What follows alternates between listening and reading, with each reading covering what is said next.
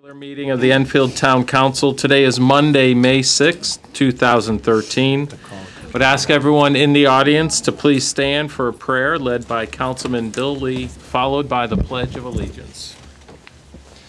Dear Lord, we pray for wisdom, patience, empathy, and the grace to discern your truth this evening. Please bless this council and the staff and the officials that support it. Bless our charter governing our community and the constitutions anchoring our state and sustaining our nation. Lastly, as we do every 2 weeks, we pray tonight for the men and women of the Connecticut National Guard and the U.S. Armed Forces who are serving overseas. Keep them safe in their missions and secure, knowing that we here are keeping them in our thoughts and prayers. We ask all these in your name. Amen. Amen. Pledge allegiance To the flag of the United States of America and to the republic for which it stands, one nation, under God, indivisible, with liberty and justice for all.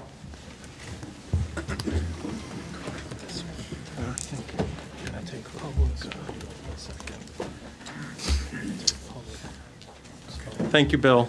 May we have roll call, please? Councilman Lee. here. Councilman Mancini. Here. Deputy Mayor Nelson. Here. Councilman Stokes. Here. Councilman Arnone. Here. Councilman Bosco. Here. Councilman Crawley. Councilman Edgar. Here. Councilman Hall. Here. Mayor Copen. Here. Councilman Kinsler. Here. We have 10 members present, 1 is absent. For our fire evacuation announcement, I remind everyone in the audience that in the event that the fire alarm sounds here at Town Hall, that everyone must evacuate the building. The closest exit would be to the rear of council chambers and out to the front of Town Hall. If you choose to take this side door to your right or left, we ask that you take the back set of stairs to the back side of Town Hall and out to the parking lot.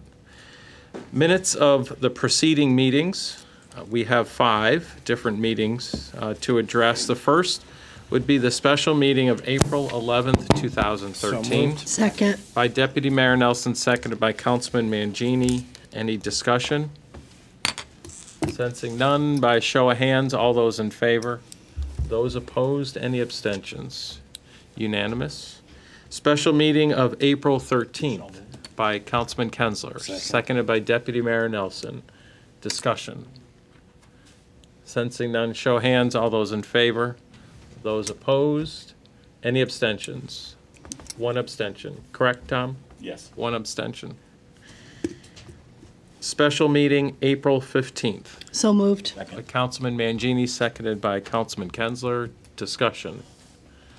Sensing none, show of hands, all those in favor? Those opposed, any abstentions? Unanimous. Regular meeting, April 15th. So moved. Councilman Mangini, seconded by Councilman Kinsler. Promotion there. Discussion. Sensing none, show of hands, all those in favor? Those opposed? Any abstentions? Unanimous. And the special meeting of April 18th, 2013 by Councilman Mangini, seconded by Councilman Kinsler. Discussion. Show of hands, all those in favor? Those opposed? Any abstentions? And that is unanimous as well. Special guests, we have no scheduled special guests for this evening. So we will move to item 7, public communications and petitions. If there's anyone in the audience wishing to address the council, I ask that you please raise your hand. I will call on you. Come forward to the front table. Please state your name and address for the record. Please keep your comments to no more than 5 minutes. I do have to time you. If you get to about 4:30, I will politely interrupt you and ask you to please wrap up. And there is a reminder that if you need more than 5 minutes, you can come up a second time after all those that wish to speak have had a chance for the first time. And we ask that you please refrain from the use of personalities. Public communications. Is that Karen? Yes.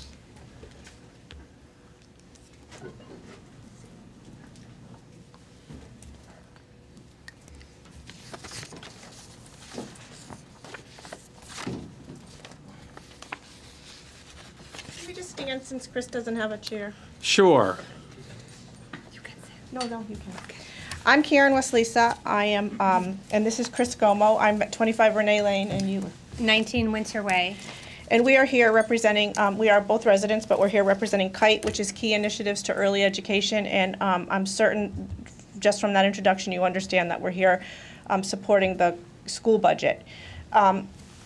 Just to give you some brief statistics, we've spent the last 12 years exploring what our community offers to support the early care and education of young children.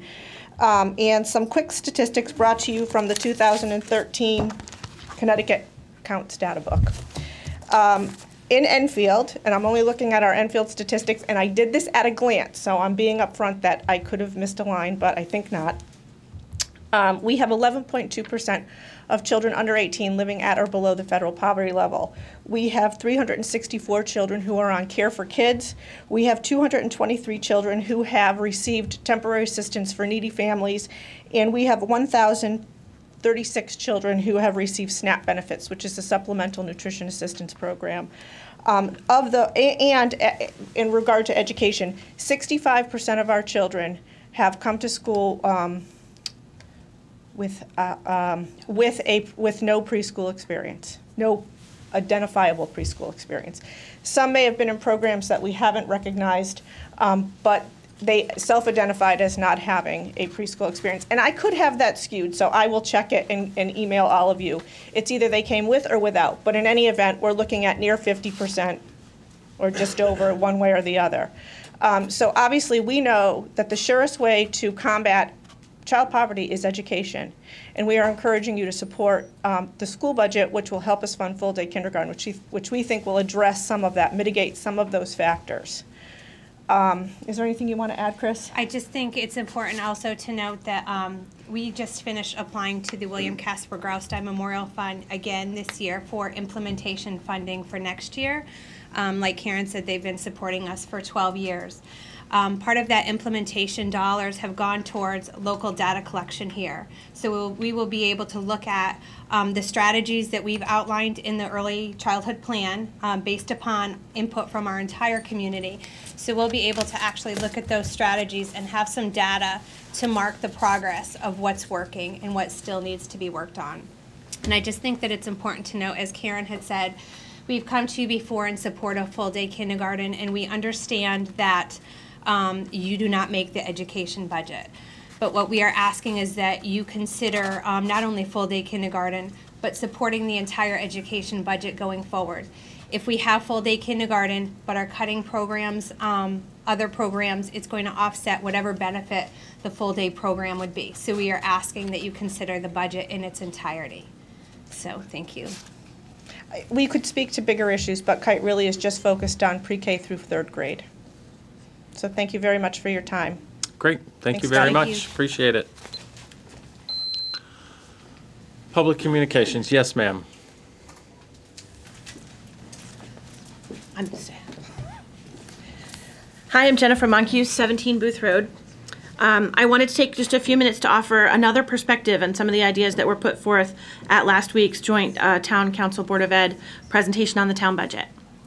A number of folks last week stated that we don't need things like education, we only need things like food and shelter. And I agree that if our goal is merely survival, but that's not my goal for my children. I want so much more for them than that. I want them to thrive. I want them to be upstanding members of their community. I want them to be creative thinkers and responsible and dedicated parents. And I want them to leave the world just a little bit better than when they found it. And I think that's probably what most parents want for their children. I don't really want to be part of a society that thinks that the best we can do is manage to live through another day. That's survival, and that's kind of depressing. But I think we have every right to demand more of that, of ourselves and of our community. I also recognize that increases in expenses are tough for seniors and people living on a fixed income. They're tough on everybody. My household doesn't have buckets of extra money lying around, in large part because I chose to be a stay-at-home mom. Living on my husband's paycheck, there's no room for extras in our budget. So I understand when folks say they can't afford to pay more in taxes. But if we want to grow our tax base, we need to encourage folks and businesses to move here. And one way to do that is by offering a top-notch education. More people and more businesses in town mean more people paying taxes, which leads to more revenue, perhaps a little less out of everyone's pocket. I also think it's important to note that while 28% of our households in Enfield are made up of senior citizens, 29% of our households are made up of families with school-aged children. So the perception that seniors outnumber families is wrong. Further, I wanted to agree with Mrs. Mangini that our teachers earn their salary. I understand that teachers in Enfield make a nice living. I'm sure they all have bachelor's degrees, and I bet most of them have master's degrees as well. They worked hard for that expensive education. And with higher education typically comes higher pay. That's how our society is structured. As for why they earn more than the state average, well, shame on us. We negotiated that contract, and now we've got to live with it. But I worked in HR for a long time before becoming a stay-at-home mom, and while $40,000 to $90,000 a year is a good living, I wouldn't say these people are rich. Not, when one-bedroom apartment in town runs you $1,000 a month. I'm not saying that they deserve our sympathy, but I'm not saying they're tycoons either. Yes, they do have a couple months off in the summer, and again, if we don't like it, shame on us. We allow our educational system to continue in a 19th century agricultural schedule. It's unfair to penalize the teachers for that. And I do wonder if some of the noise about teachers being overpaid comes from the fact that average household incomes in Enfield is $67,402, according to the 2010 U.S. Census, which is something less than the salary of many of our teachers. Again, there was discussion last week about the education levels of folks in town, and I think with lower levels of education often means less in earnings. The Common Core State Standard curriculum is a higher level of intensity than what we have expected of our children in the past. For sure, that is true for the younger grades. There's no comparison of today's kindergarten expectations for those of earlier generations, or even 7 years ago. It's an apples to apple pie kind of comparison. To say that half-day kindergarten was good enough for me and my kids, it's good enough for yours, is just not reasonable. Sure, I had half-day kindergarten in 1975, but I was expected to learn my colors and my shapes, not reading, writing, and arithmetic. Those were for first and second grade, which of course was a full-day program. We spend so much money on remediation and retention because our kids aren't making the grade, but the longer we wait to implement a stronger foundation, the more expensive it gets every year. Today's preschoolers are doing the work of kindergartens in the past. Just using the term nursery school demonstrates a misunderstanding of the learning that's done by those very young children. And last, I heard a lot of talk last week about poor parenting, that children should be free to explore their world and learn that way, that parents shouldn't be so lazy and should take responsibility for their children, that it isn't society's job to take care of these children, and I've heard again and again and again, children should be home with their mothers. I don't mean to be disrespectful, but I don't know what decade these people are living in. Mayberry was fictional. I'm as nostalgic as anyone for life in a simpler time, but the good old days are gone. In 2013, our children don't stay out exploring the world until the streetlights come on, comfortable in the knowledge that the neighborhood is looking out for them. Fighting for a quality education for your children is one example of responsible parenting, and our moms are at work. 30 seconds, Jennifer. Thank you. It's very difficult in today's world to be a stay-at-home mother. Take it from someone in the trenches. And for better or worse, our families look different today than they used to. Saying that it shouldn't be this way doesn't change the reality that it is. So as you're making your decisions about how to fund Enfield's children's education, I ask that you consider these ideas as well and consider closing that gap between what the Board of Ed says that they need to keep services at today's level and add full-day into kindergarten, rather than forcing them to cut teachers and services and their initiatives. Thanks. Thank you. Public communications, lady in the pink.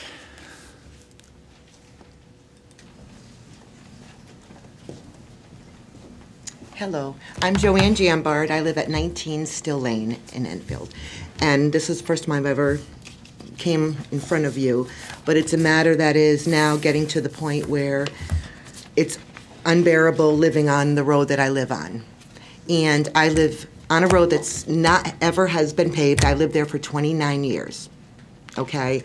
And my road where I live has never been reconstructed or redone. And we have farm use that has used that road continuously all summer long, all the way up into the fall months. It is so bad that it is big holes down to the dirt. And it's to the point where you bring it into your driveway, it's all over our lawns. And I know that we were on the 2010 road schedule, but now I have spoke to Mayor Copen and I see that I received that email regarding now we could be pushed up to 2014. And I think that's unacceptable. Our road is, what, a merely quarter mile long. And since I've lived on that road, we have Charnley Road that has been redone completely. We have Laughlin Road, who was also on the 2010 schedule, I believe, has already been paved, which was a dirt road, and I feel that Still Lane is being overlooked. And we have a neighbor across the street. We have 4 houses on that road. The neighbor across the street is selling it, and he's had 3 buyers already says they would not buy it because of our road, and that's a shame. So I really do hope that it's not going to wait until 2014 to be redone. And that's what I have to say. And I have heard from numerous people through the town, which I don't want to say he say, she say, but I've been told that if you are a council member, your road will get done quicker.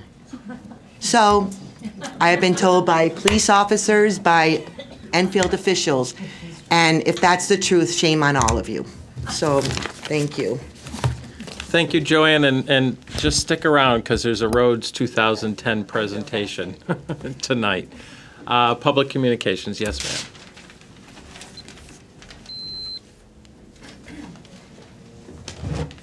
Good evening. My name is Marie Pisner. I live at 25 Roy Street here in Enfield. Born and raised in this town, I'm here tonight to talk about the proposed budget cuts to your Enfield Daycare Center. My mom, Celia Sirocco, lives at Mark Twain. She's been there for almost 4 years. It's a marvelous place. And when I placed Mom there, the most wonderful thing that happened was the Enfield Daycare Center. It has come to my attention that you are looking at cutting staff. I can tell you that during my mom's 3.5 years in attendance there, she has been well cared for, and the quality of care there I cannot even speak highly enough of. On 2 separate occasions, I got phone calls at work from the nurse Kathleen there. One occasion, they transported my mom to the hospital, and they found that she was short of having heart failure because her potassium levels were off. If it wasn't for Kathleen to notice that my mom's legs were swollen and her breathing was off, she wouldn't be here today. On a second occasion, I got a phone call, Marie, I don't like the way Mom looks today. I left work, brought her to her doctor's, and she had fluid around her heart and her lungs. Mom is 85 and goes there 4 days a week. It is the best 4 days of her life. By cutting staff there, it's like cutting, okay, I'm gonna go backwards. I sat in this chamber when my kids were in school, and I fought with the council. And it's the same thing. Now I have a mom that I'm fighting for. Just like these moms are fighting for kindergarten, which I'll put in my 2 cents, I think it should be full day. I'm fighting for a mom and for other seniors that are in this town. This has been a vital program. You cut staff, you're gonna cut them looking at an 85, 95, whatever the age group is. They go there every day. They see them. They get to know them. It's extended family. I work full-time. All of you work full-time. If any of you are primary caregivers to an elderly parent, you know what I'm talking about. You can go visit them. You can call them. But it's not the same as somebody looking after them every single day for you. They realize, I have called them to say, you know what, Mom seems a little disoriented. When she comes today, can you check her out for me? Can you tell me if she's participating? Can you see if there's anything I need to worry about? And they're there for me. I have come to rely on them as daycare providers, just as I relied on people when my children, I relied on their teachers. So I am here to beg you, please, if you can find a way in this budget, we need to continue this staff as it is. One day they may have 21, one day they may have 16. But if you cut staff and you have a day of 21, then you're short people. Their numbers are going to rise again. They're an awesome program. So I am here, please, begging you, consider not cutting any staff from this program. Their trips, somebody just go visit. Go talk to if my mom is 85, let me tell you something right now. If I could have gotten her up these steps, Scott, you've been there when we've been there for family dinners. Cindy, you've been there. My mother glows. And trust me, it's not easy to make my mother glow. I'm right up front and honest here, okay? But I have to tell you, go there and see what these people do. My hats go off to them to spend your day surrounded by our senior community and give what they give. And it goes beyond. I mean, you know, it goes beyond. They check on her even when she's not there. I can just tell you, please, as a taxpayer in this town for the last, I don't want to tell you how many years, okay? I want to see my tax dollars go for two things. I want to see it go for kids, and I want to see it go for our seniors. The rest of us can kind of take care of ourselves. 30 seconds, Marie. I appreciate your time. Please consider it. Thank you, Marie. Thank you. Public communications. Pam.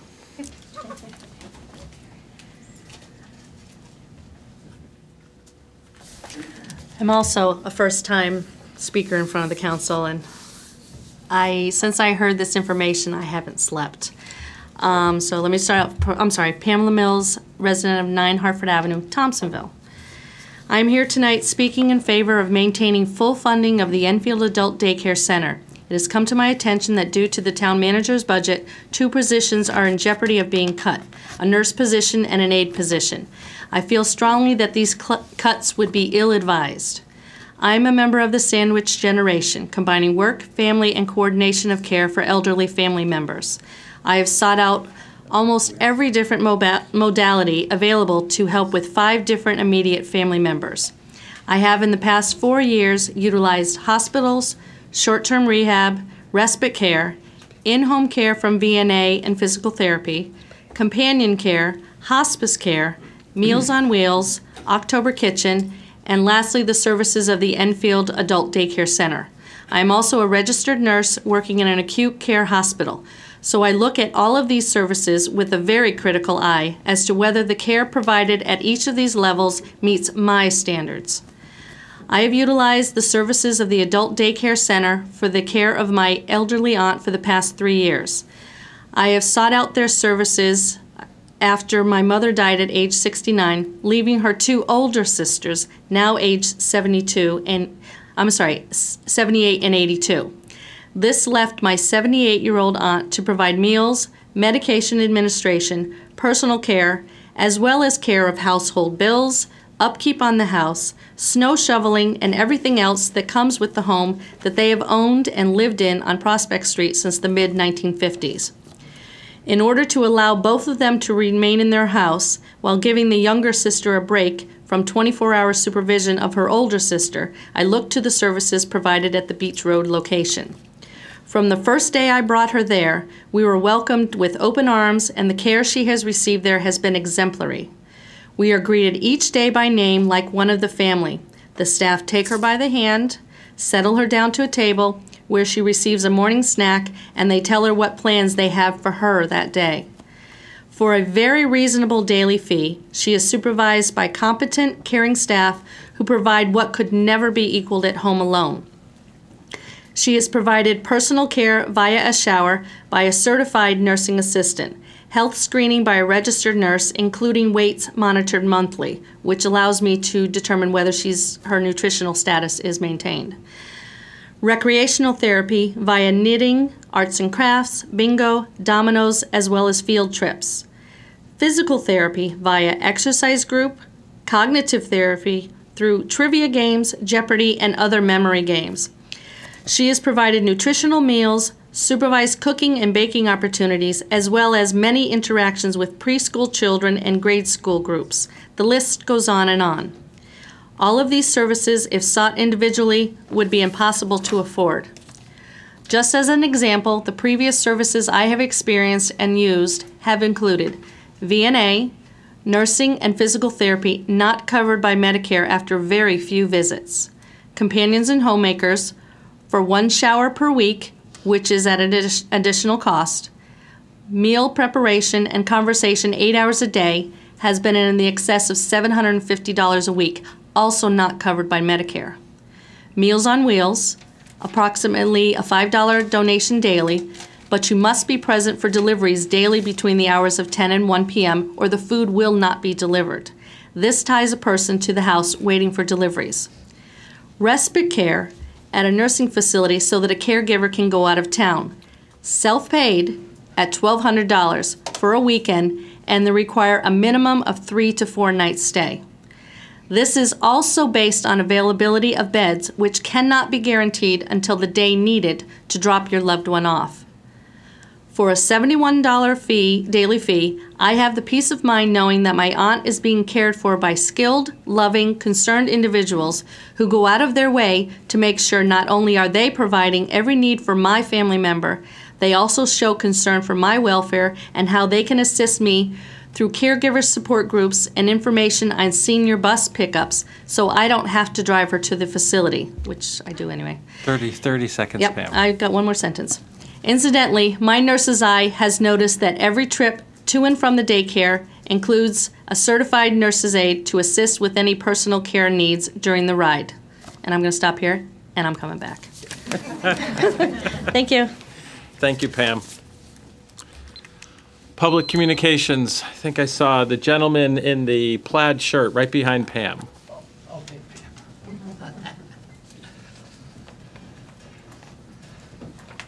Good evening. My name's William Palmberg. I've been a business person and property owner in town for the past 12 years. My address is 264 Hazard Avenue. My wife was in a daycare for 6.5 years. The best care in the world. Can't speak highly enough. I also like to mention that I believe half of the budget for the daycare is from client fees. So as the client goes up, the fees go up, and it's less money for the town. And I just hope that the town does not cut any positions in the daycare. Thank you. Thank you, Mr. Palmberg. Public communications. Yes, ma'am, in the gray T-shirt. Yes.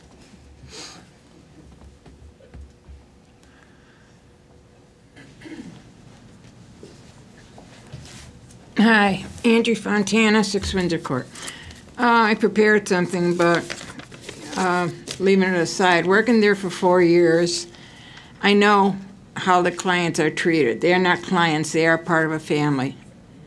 They are treated as if they're their own mothers and fathers there. And I firmly believe I was taught from when I was that high. We take care of our kids, we take care of our elderly. We do not throw them to the wayside on it. If a CNA was eliminated, as Bill just said, there's a CNA on the bus coming in and going home. That would leave one CNA at the facility to take care of whoever was there, which is an impossibility. Because when a client has to use the restrooms, you can't tell them, wait 20 minutes, I'll be right there. These people have Alzheimer's. They have different physical handicaps. They cannot sit there like you or I and wait. And with one CNA on call, it's not going to happen. And who's going to suffer for it is the client. And then eventually, I believe that the caregivers of the client would withdraw them from the facility on it. The thing with the daycare, I believe it's the biggest kept secret in Enfield.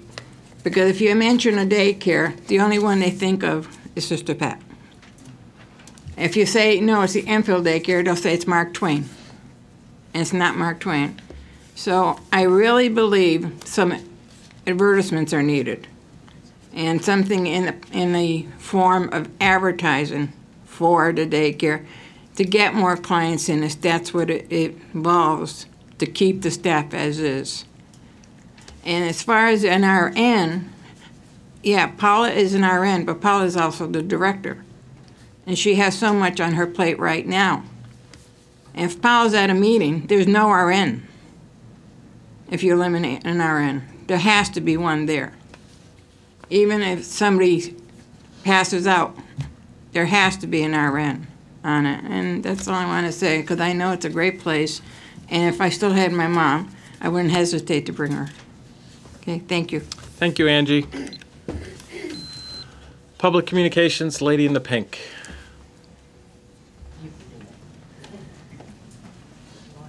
folks in the back, I'm kind of moving towards the back, so we'll get to you. Hi, my name is Diane Stelmatt. My address is 18 Clare Street, Enfield. And I, too, am a first-time speaker here at the council. I am here today as a lifelong Enfield resident, taxpayer, registered and active voter, self-sufficient citizen, and most importantly, a daughter and caregiver to my elderly father. My father has lived with me for over 4 years since the death of my mother. He is an Alzheimer's patient with various health issues. And in the past few months, his health has declined and now requires 24-hour care. My father has been part of the Enfield Adult Day Center family for approximately 3 years. If this assistance were not available, I would be unable to work. I am a single mother and grandmother, pleading with you to continue the financial assistance to this very vital program. This wonderful program allows me to leave my father under the care of registered nurses and personalized care he needs. The Enfield Adult Day Center allows me comfort and support to stay in the workforce. Without this program, I am sure I would be a burden to the town of Enfield and to the state of Connecticut. My understanding at this time is to cut the financial assistance to this program, resulting in the loss of one registered nurse and one certified aide. This cannot happen. Losing a registered nurse would put the medical aspects of my father and others in jeopardy. This portion of the wonderful and necessary care they receive, for example, dispensing of medications only can be done by a registered nurse, would fall 100% on Paula, the director of the center. As the director, Paula has a tremendous workload keeping this center open. Under her direction, the Enfield Adult Day Center has maintained 100% accreditation and maintains a safe, social, and home-style environment for my father personally and all their clients. I really hesitate to define those at the center as clients because they really are a family. The loss of a certified aide would also put many aspects of my father's care in question. First and foremost would be safety. My father, along with others in this family, need assistance with their daily functions, including eating, walking, the personal hygiene, and transportation. The loss of a certified aide would create a very unsafe environment. This would not be acceptable. As a 50-something-year-old lifelong citizen of Enfield, I would welcome this program into my life as I approach the golden years. Please do not jeopardize this program. Good job. Okay, this is the hard part.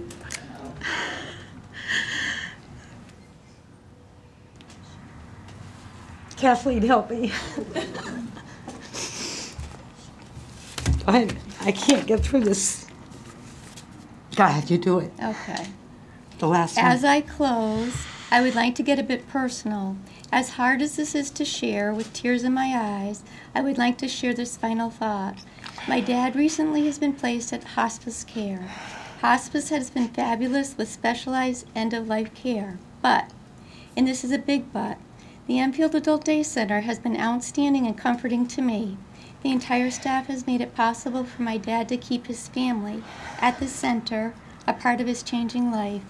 Please keep this program alive and running. I need it, others need it, Enfield needs it. Thank you. Thank you. Thank you, Diane. Public communications. Okay, we'll move lady in the back with the pink. Pink's a popular color tonight.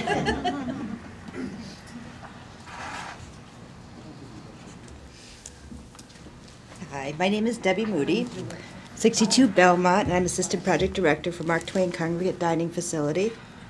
We have many residents that attend adult daycare on a day-to-day basis. Some of them don't have families that are local. Some of their families are very far away. So this is the only socialization they get during the week. Otherwise, they're in their room, and whether they're not, they're acclimated to time and socialization skills. This is all they'll get. It's very important to maintain a sense of community as you grow older. just as it is to instill that in our youth. And I understand that we have huge challenges. And I wrote a little thing so I would be organized, so I'm going to do that because I tend to get disorganized. And I've been a lifelong resident, except for 2 years. I moved back, though, so I was in Windsor for 2 years and came back here, but I've lived here pretty much all my life. So I've seen our town experience many changes. Lately, it seems unending. We have mandates from the federal and state that bring challenges that we have to make and meet. Then there are challenges and events that create a sense of urgency or radical change to our life, starting with 9/11, then Columbine, then inner city violence, home invasions, Newtown, Boston as of late. And that's just, unfortunately, a few of the traumatic events that have brought around radical changes to our lives and how we govern ourselves as a people and community. We also have our social difficulties, as in any other community, some more or less. We have legal and illegal drug trafficking and addiction, bullying, violence in our cities and our homes, and suicide. These issues are not small issues. They are large, far-reaching, and have lasting impact on communities for generations. They change us. They change us as a people, as a culture, in our neighborhoods. With all my heart, I believe every person can teach us something if we choose to learn. I have yet to meet anyone who has not taught me something, whether it be good or bad. A young child, a teenager, someone rich, someone poor, someone at the top of the ladder, at the bottom of the barrel, I have learned something from them. We all can learn from each other. Therefore, to be inclusive, not exclusive, is very important. And to be unassuming leaves more to be learned than to assume that we all know what is best. There's a new concept I wish we could look at. It's called a hackathon. I don't know if anyone has ever heard of it. It's being used in big business. It's a way to have people come together to create more than just 1 or 2 or 3 ideas to solve problems. Google uses it, Facebook uses it, a lot of Fortune 500s. You gather people of all different demographics within your community. It can be applied to communities. I sincerely believe it can be. And also, it would include the next generation that is coming forward.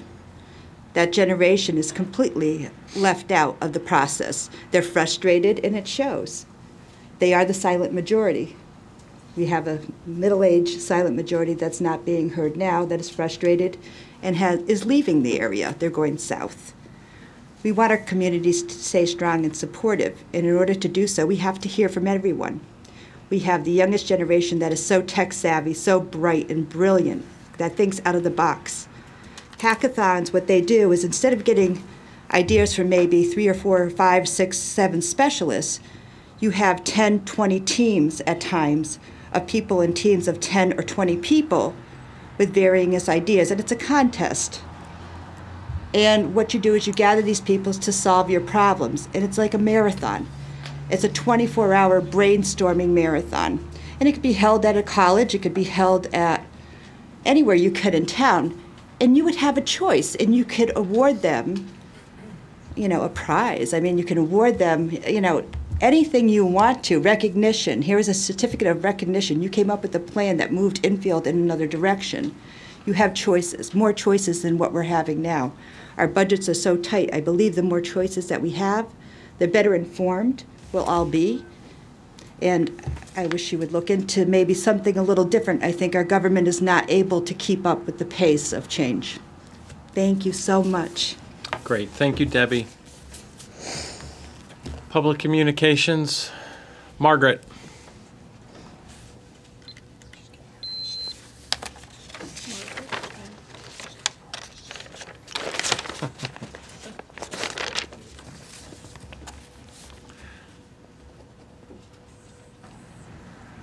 I will stand, please. Sure. Margaret Jardiniak, Abbey Road, Enfield. By reading the agenda, I noticed that you are forming a committee to study developing a community center. You must be anticipating spending additional money on that program. If this is true, surely you can support the senior adult daycare. It should be a bigger priority than that. and you should think of the seniors, and we ask for so little help. And I thought you could spare just a little for the seniors. If it wasn't for my 2 daughters taking me on as caregivers, I'd be going to the adult daycare now. For 92 years, I have not asked Enfield for any help at all. And my family is doing it all now, and the rest of the people that have to go into the nursing homes, I would like you to go and visit the nursing homes and see what happens to these people there. Nobody wants to go to the nursing home. And I look at you now, and one of these days, you're gonna be there. And you may end up there too. So just think about it. Thank you. Thank you, Margaret.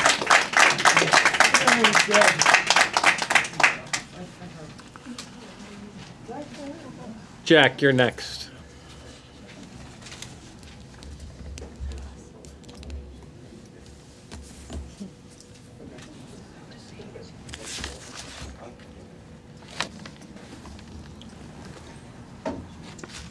It's a tough act to follow. Jack Sheridan, 7 Buchanan Road, and this is not my first time before you. I've heard some pretty compelling arguments tonight on the various presentations, but I know that this particular adult daycare was started with a grant, and once it became a paying proposition, then you can support something like that. And I think the lady that said that you need to advertise it better would probably be a viable option. But that said,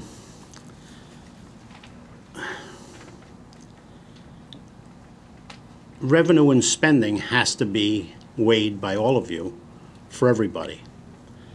And if you raise revenue to support all of the wants of everybody in town, then you're going to drive business, and taxes will drive business out. So it's a balance that you have to be aware of.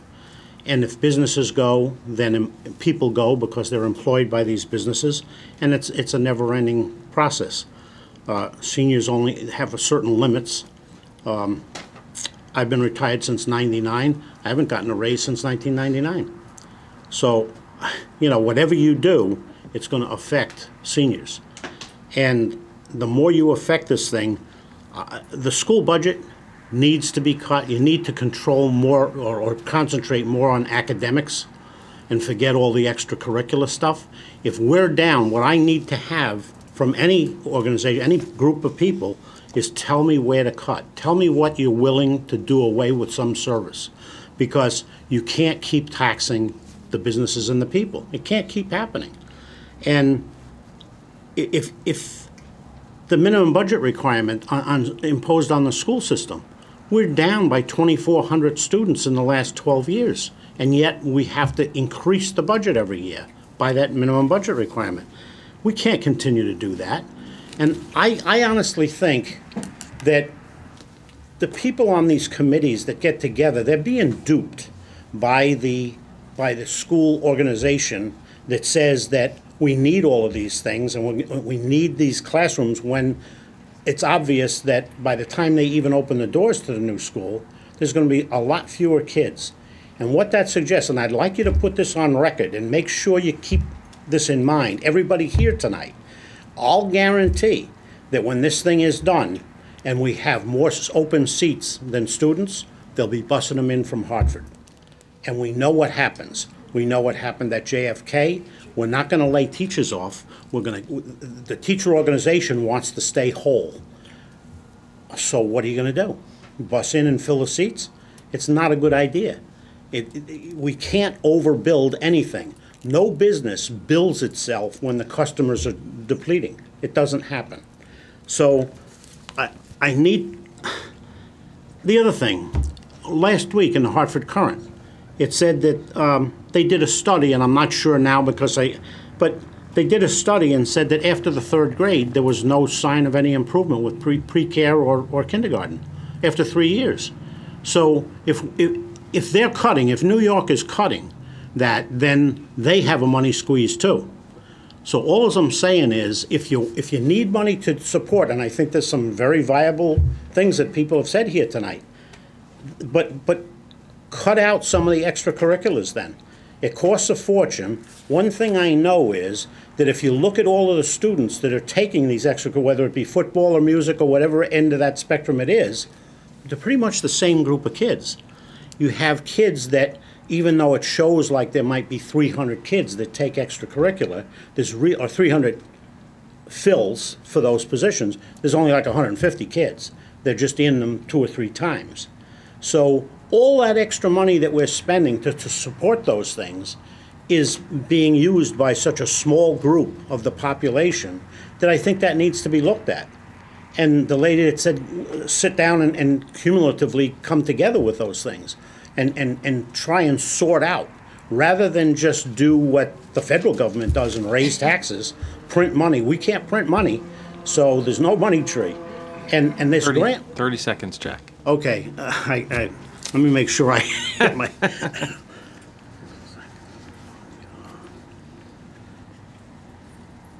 Guess what? I hit them all. You hit them all? Thank you. With 2 seconds to spare. Thank you, Jack. Public communications. Okay, I'll let you two pick. Is it Mr. Moriarty or Mr. Myjack first?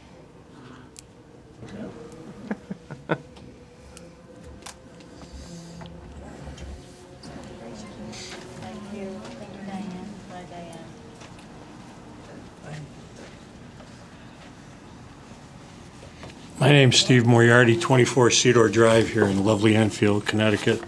Whatever me and Jeff did, we're sorry. Last week, I had to cut down a tree on my property, and to get rid of it, I filled up the brown tipper barrel.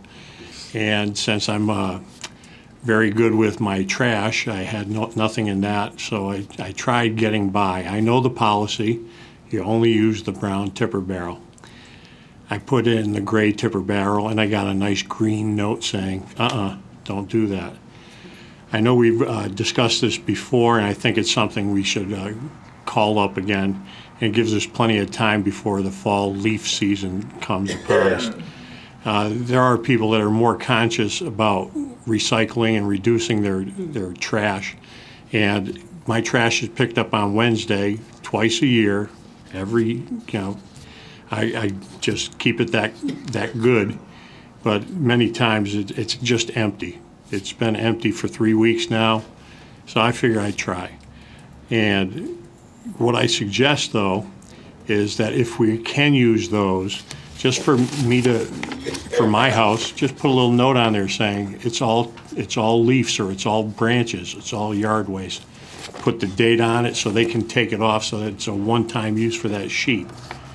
Now, I was talking to someone today that deals with the collections, and she said, well, we can't do that. I said, well, let's think about it for a little bit. And I said, well, this helps the people that are on the truck. They don't have to pick up 20 bags. She goes, well, that's the way it's going to be, and they might limit the number of bags because they have people getting injured because they're lifting up all the leaves. And I'm thinking, something ain't right there. I just gave her a viable solution, and she says, I can't use it because it works. It's going to prevent those guys from picking up another 20 bags of leaves or yard waste, so why not do it? I understand the problem. There are people in this community that just don't understand. And no matter how hard you hit them with a baseball bat, they still won't understand. But why penalize the many people? And there's been other people that come up here saying, we're doing great things, let's do more for recycling, for cleaning up our town. Why hold it against those good people that there are a few bad people? Just something as simple as a note that's visible. You all can see this, and it says, okay, today it's all leaves. Then if you find some trash in there, throw it on their lawn. What the heck? And all these things I bring up, whether it's, the tipper barrels or the crosswalks or bike routes, they are all either low cost or no cost. I know that makes people happy. And it's not just for me, it's for the people in the community, it's for the employees of the town. It keeps them healthy, it keeps our environment nice. And that's, the ultimate reward for this is having a nice, healthy environment where people can go around, do their thing, and just be happy about it. Thank you very much. Thank you, Steve. Jeff, you're next.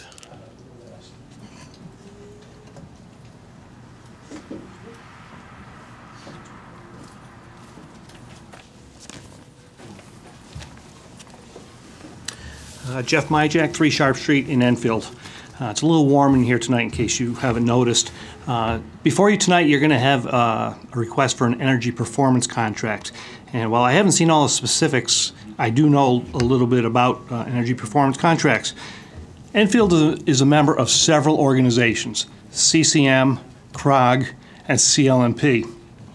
And CLMP has also bid out many of these same projects you're looking to do tonight, with some fantastic results.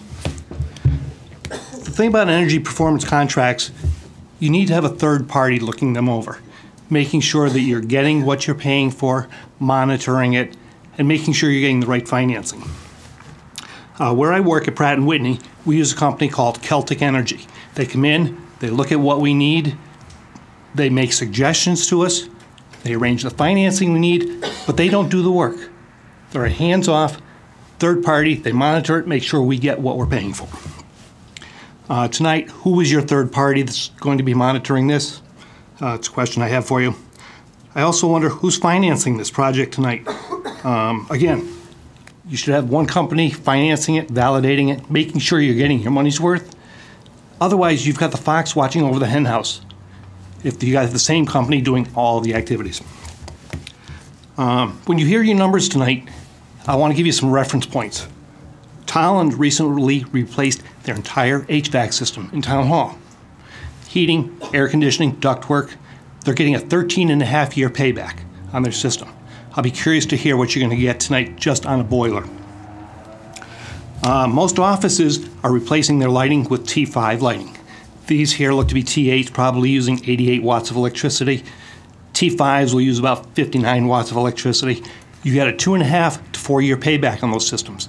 I know Jonathan at the Public Works Department has a project sitting in front of him, a 30-month payback. Hopefully he can get it pushed through. And again, you use less electricity, it's going to cost you less, going to generate less heat. Wouldn't that be nice to have a little cooler room here tonight? Last year, CCM brought you a proposal for solar. While area towns, businesses were paying about 6 cents a kilowatt through these proposals, Glastonbury High School, perfect example, 6 cents a kilowatt. They're covering the roof of the high school, that's what they're going to pay, 6 cents a kilowatt. The town elected to go with Sun Edison, I believe it was, and pay 8 cents a kilowatt. Where has that project gone? Mr. Nelson had expressed concerns that the Clean Energy Committee was going to come before this council asking us to spend money on energy projects because you had signed up for the Clean Energy Pledge. This is a project we would not be coming and asking you to spend money on.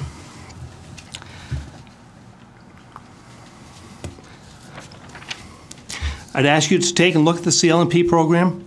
There are area contractors that will do the job for less. I'd also ask you to look at other area companies like Rich's Oil, D&D, and see what they can do for you for a boiler. Keep the business local. We go looking to them for donations, for support and charity organizations. Why not look to them to give them some business? See if they're competitive. Another project that I would recommend the town forego right now is the Brainerd Park project. I understand that's about a $40,000 project. There's a lot of groups around this town looking to do projects. We had a group that did the dog park. Woodside Park was done a couple of weeks ago. There was Homestead was doing homes around the town. There's a lot of groups willing to do stuff. See if somebody will step up and do that for the town. It gives people a good feeling to be doing things for the town. Use that money towards the senior center. the folks have been talking about here tonight. Lastly, somebody earlier was mentioning the roads 2010 project. My road was set to be done in 2005, ran out of money. It got put onto the roads 2010 project. It was anticipated to be done in 2012. We're in 2013. It's still not done. I'm going to be curious to hear when my street will be done. Thank you. Thank you, Jeff. Public communications. Mr. Tikaz.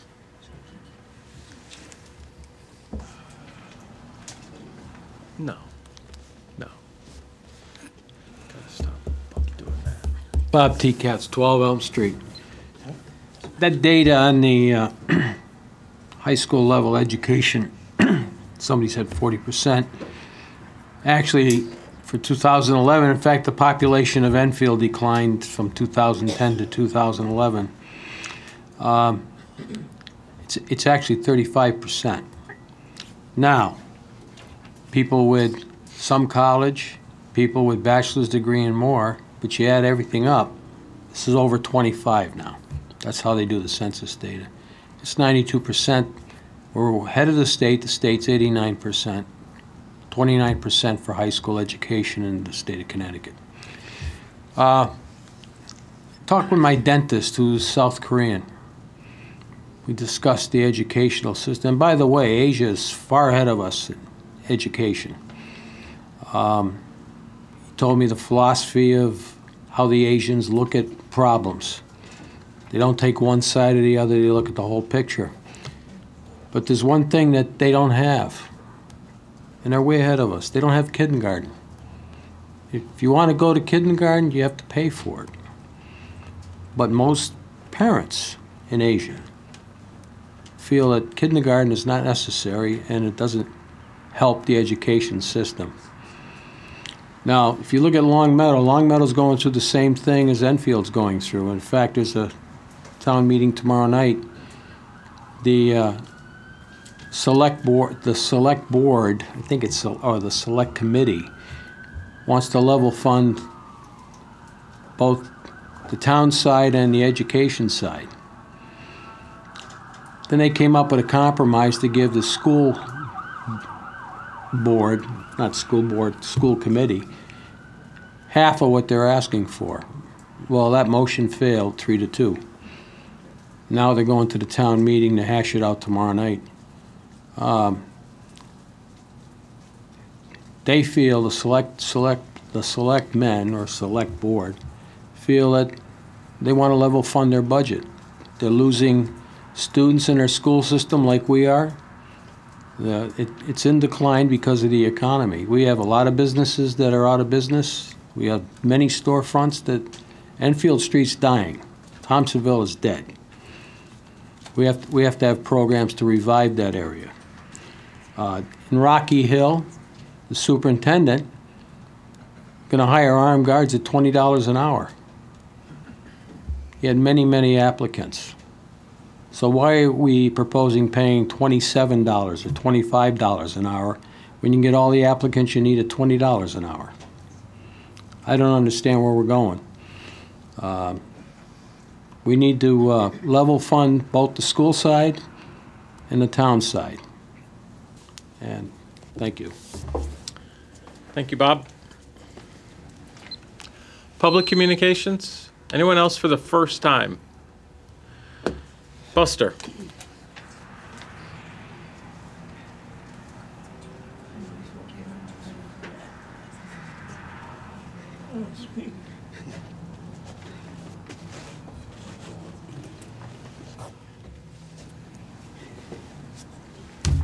Good evening, Buster Young of Laurie Dry.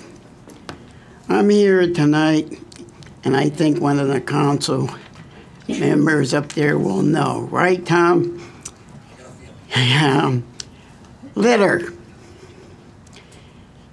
I hate to say, I go out and walk Fermi frequently. Saturday, I went out to get my daily walk-in around the football field. What I saw was disgusting. I'm going to agree with that fellow that spoke about tipper barrels. Out at Fermi High, there's quite a few barrels.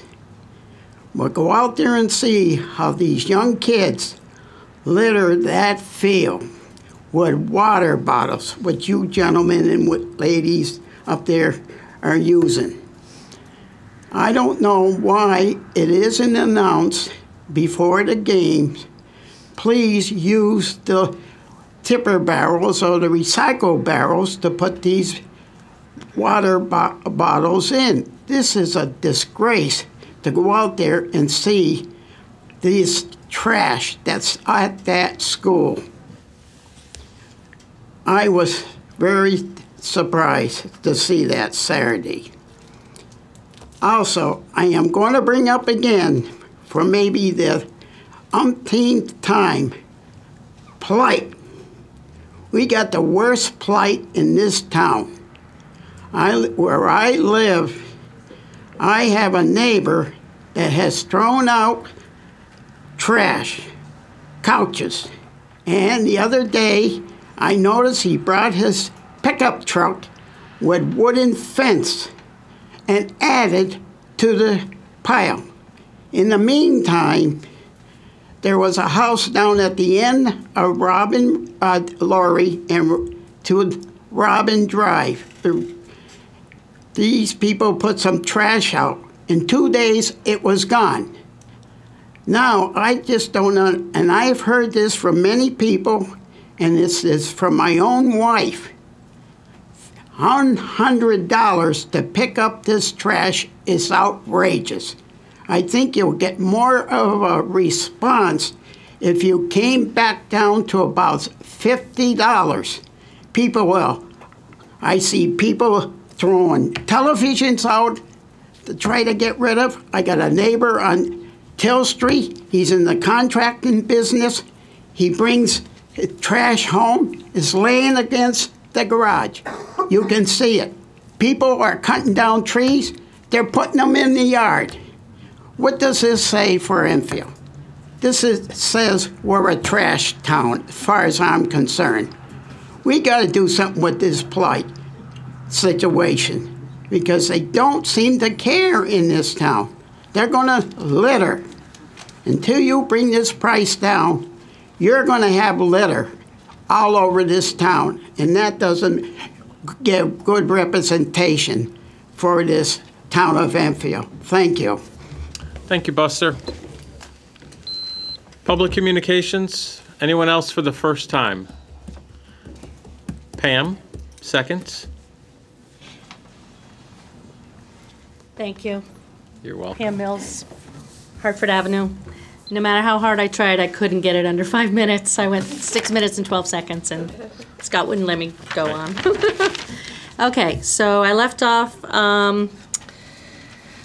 with any budget cuts to this program, Enfield Adult Daycare, would, in my opinion, adversely impact the quality of care, supervision, and safety provided to our most vulnerable residents of this town. I received a call from staff when they have noticed a minor rash on my aunt's chest during her shower, and another when they noted a slight change in her balance. She was immediately evaluated by the nurse there, blood pressure and vitals checked, and notified me with their assessment. And as someone said before, when she doesn't come, they call me. Is she okay? Is there anything we can do for you? And that really is, it's really very heartwarming. If you cut the proposed positions, you would be reducing the staffing to one nurse, who is also the director, and 2 aides who would be responsible for all the personal care, toileting, medical supervision, ambulation, and safe transfers. The director of the program would be pulled away from her administrative duties, maintaining updated medical records, grant acquisitions, and numerous other duties that I can only imagine to keep the program compliant with federal and state mandates. She would be required to be the only licensed medical individual overseeing and as an active participant in all aspects of personal care provided. I would prefer that she was not required to choose between client care and keeping the program viable. And another thing I think was brought up is that if you have one RN there and she's sick, she's on vacation, she can't make it in because of snow, they cannot open. You must have an RN there. I can only speak from experience with this program. Oh, let me say, if someone goes down, how long are we going to have to wait until EMS can make it there? And we've got one nurse, and I've done CPR, and you don't last more than a couple of minutes. You are exhausted. You cannot continue. I can only speak from my experience with this program. I have watched my aunt go from basically a mushroom who stayed in her dark room, coming out only for meals, essentially nonverbal, just waiting to die, who also was virtually not even touched. Okay, she was touched, not even touched, not in. You don't understand what just touching someone, what that can do for someone. The first few months that she attended, she would sit quietly in the car, fearful and staring straight ahead. I would have to ask her questions just to pull out of her what she did, kind of like you have to do with kids. What did you eat for lunch? What games did you play? Now when I pick her up, she gives me the jewelry that she's made for me. She tells me about the cute kids that came from daycare. I won this at Domino's. And then she proceeds to tell me, you just ran that red light, you know. She wouldn't have seen that before. The other aunt at home tells me how when she comes now, she doesn't go to her room.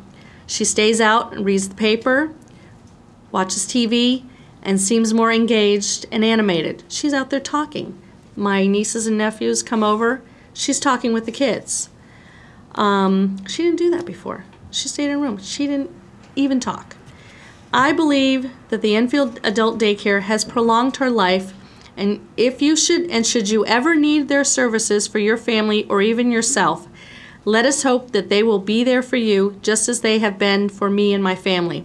I challenge each and every one of you on the council to visit them and see the wonderful work they do. I also encourage you to refrain from cutting these vital positions, and in fact, why don't you increase their funding while you're at it? Thank you for your time. Thank you, Pam. Did you get it all, Mackenzie? You get it all, Mackenzie? Public communications, anyone else? Yes, ma'am. Debbie, I believe. Debbie Moody from 62 Belmont Avenue. Again, I would like to reemphasize with all of the issues that are at hand, with the growing population of elderly that is just going to live longer and longer and longer and need more assistance, that you look at options other than what is just clearly before us.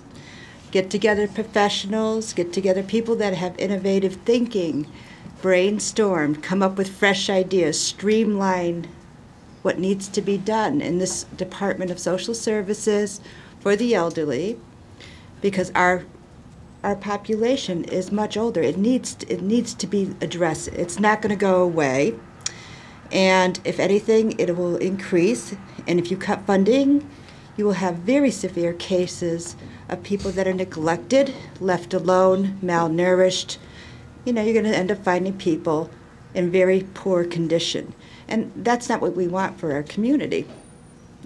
And being a caregiver on my other part-time job of the elderly, and I go to people's homes, and it is a per-hour charge, and I go through an agency, I will tell you firsthand that there is a huge need to expand the adult daycare program and maybe put another one in another area of town on top of it and increase meals to these people. You know, think about when you have company and you go to make a meal for yourself. Just a few people. Now think of you living alone, having one leg, not being able to see even what you're reaching for, and trying to get to the grocery store just to get the food. Never mind prepare it. And you have a caregiver that comes in for 2 hours, maybe once or twice a week. And they have to bathe you, get you dressed, do your washing, do your floors, do your grocery shopping, get your medicine, make sure you're taking it properly. Cook meal, maybe, if you get to it. Adult daycare is a very viable solution to an ever-growing problem and should not even be touched. And thank you so much. Thank you, Debbie. Public communications? Yes, Marie.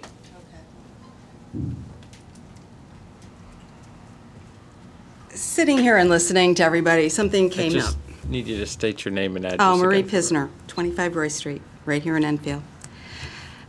If you do an at-home daycare, you have 5 children per adult, depending on the ages of the children. I think everybody here needs to go look at it, the day center. I'm not trying to be disrespectful, but the elderly are like taking care of 4-year-olds, okay? Anybody here who has an elderly parent who is suffering from an Alzheimer's, dementia, or any other type of severe health issue knows that we're going backwards. We're not going forward. So it's not like, okay, you have to go to the bathroom and they get up and go. That doesn't happen. You take them. And taking an 80-plus person to the bathroom is different than even taking a 4-year-old to the bathroom. So if you have 5 people in a daycare per adult, and you're saying Enfield daycare can be cut, and they've got 16 people there, you're coming up short. So I think that needs to be considered. These people need their help. My mom has some early dementia. She is not an Alzheimer's patient, but let me tell you, when I take her out, it's a full-time job just to get her to a restaurant, to have a lunch, to get her back in the car. I don't know how these women do it for a full day. It's a lot of work. And let me tell you, they do it with a smile on their face. You never go in there and see them angry or like, I can't wait to get out of here. Actually, I see a couple of them when they leave there go and help the clients that are living over at Mark Twain, so they're on double duty. These are people who love working with the elderly. They're good at it. So when you're looking at a dimension of 5 to 1 for a child, it's not much different looking at the elderly. It's really not. So again, I guess it's just a plead. I pay my taxes. I'd like to see them go for 2 things, kids and elderly. Thanks again. Thank you, Marie. Anyone else? Public communications. Margaret?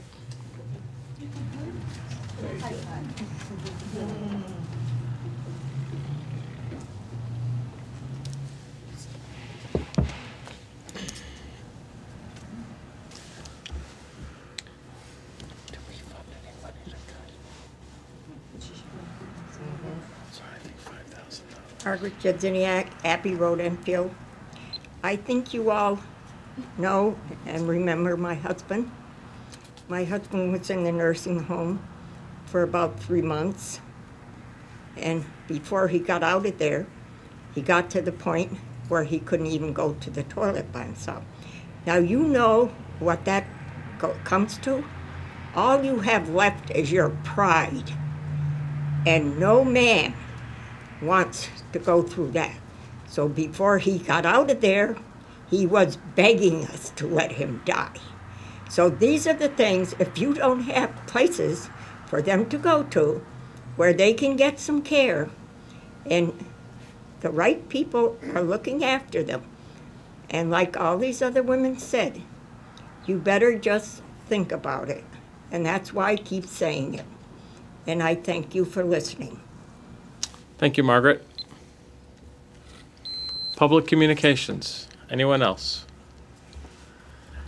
Thank you very much for, oh, sorry, Bob. Did not see your hand up. It's all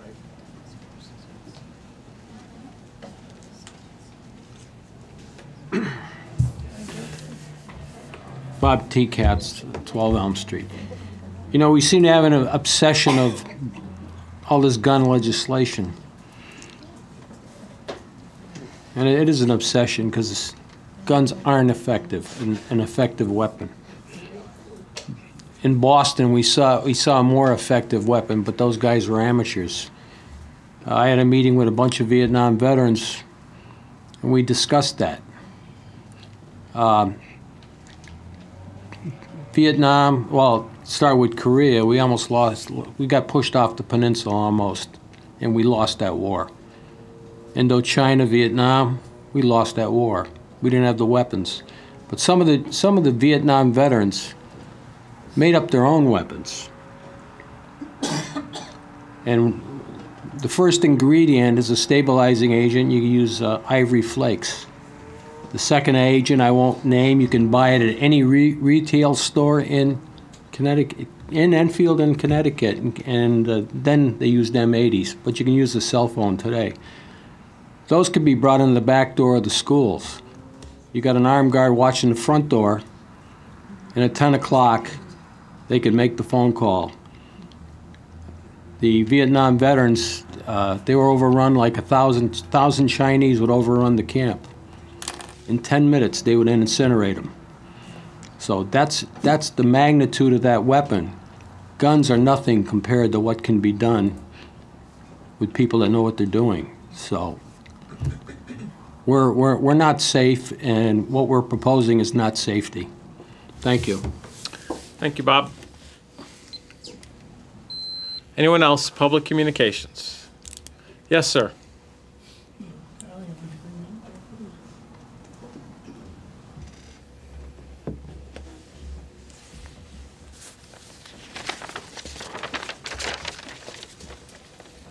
Ladies and gentlemen, it's really an honor to address you. My name is Tom O'Brien. I live on used to be Simon Road. I live on North Maple Street now, 18 North Maple. And I'm here in support of adult daycare. The program is fantastic. Let me tell you something. You know, I never thought I'd be sitting here without being able to walk up to this microphone myself. But it's silly me, I had a stroke. That would never happen to me. It's been the history of my life to have these weird illnesses hit me and just drive me back off my feet. And if it could happen to me, everyone, it can happen to you. And believe me, if it happens to you, you want adult daycare there for you also, because it is such a wonderful place to go. I got off the bus going to daycare one day, and greeting me at the door was Kathleen, the nurse, with a big smile on her face, as she always has. And she said, "Tom, how you doing?" I said, "Good, Kathleen. How was your day?" And she says, "Good. But what's wrong? Are you all right?" And I said, "Yeah, I think so." She says, "Tom, you look like you're having an allergic reaction to something. Are you allergic to something?" I said, "I don't know. I'm allergic to half a dozen things. You know, like everybody else, I got my allergies." And she says, "Well, you look like your face is all swollen." Well, unbeknownst to me, my wife had a big buy on shrimp at the store. And I found out I was allergic to shrimp. And Tom, you didn't see, but everyone looked back at your wife. Well, give her a good look, because she's been making eyes at me. She does not want me to talk here and pontificate. I've started up here 3 times. And finally she says to me, "Why are you putting your hand up? Put your hand down." But to cut the program and cut the people, it really is not good. I mean, this program, the way it works right now, the ladies bake.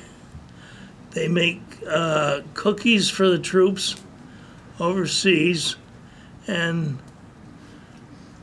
the biggest problem they have is getting the money for the postage. Right? I know the last package that was sent out, I think I gave it something like $4 just for the postage.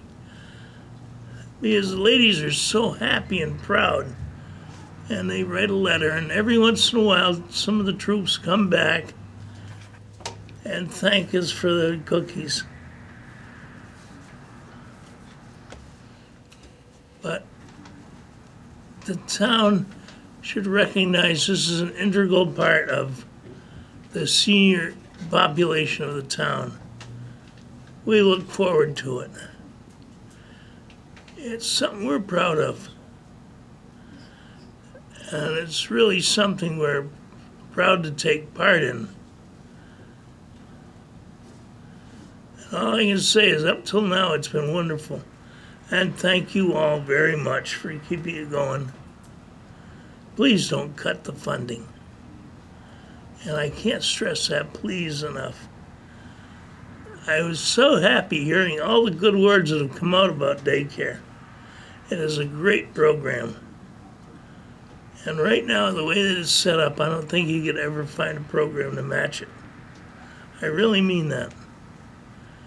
Yeah, I've been bounced around in different nursing homes too, and they are not any place you want to send people.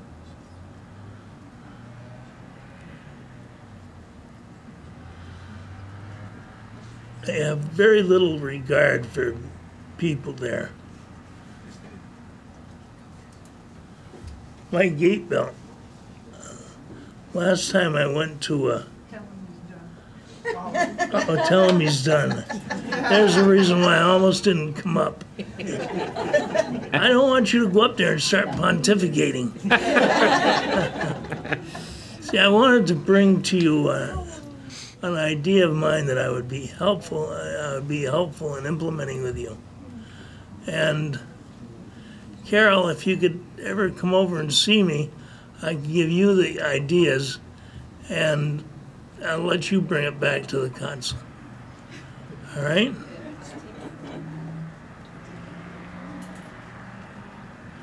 I'm very proud of being in this town. I really am.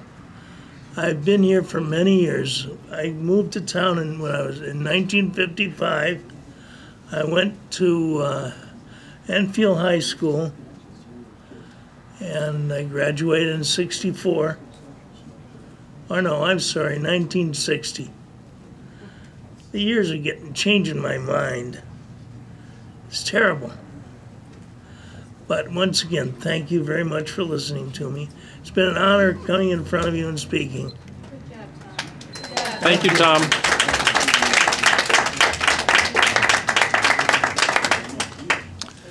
Anyone else for public communications? Very good. Thank you all for your comments. We will go to councilman communications. I've got Councilman Kensler.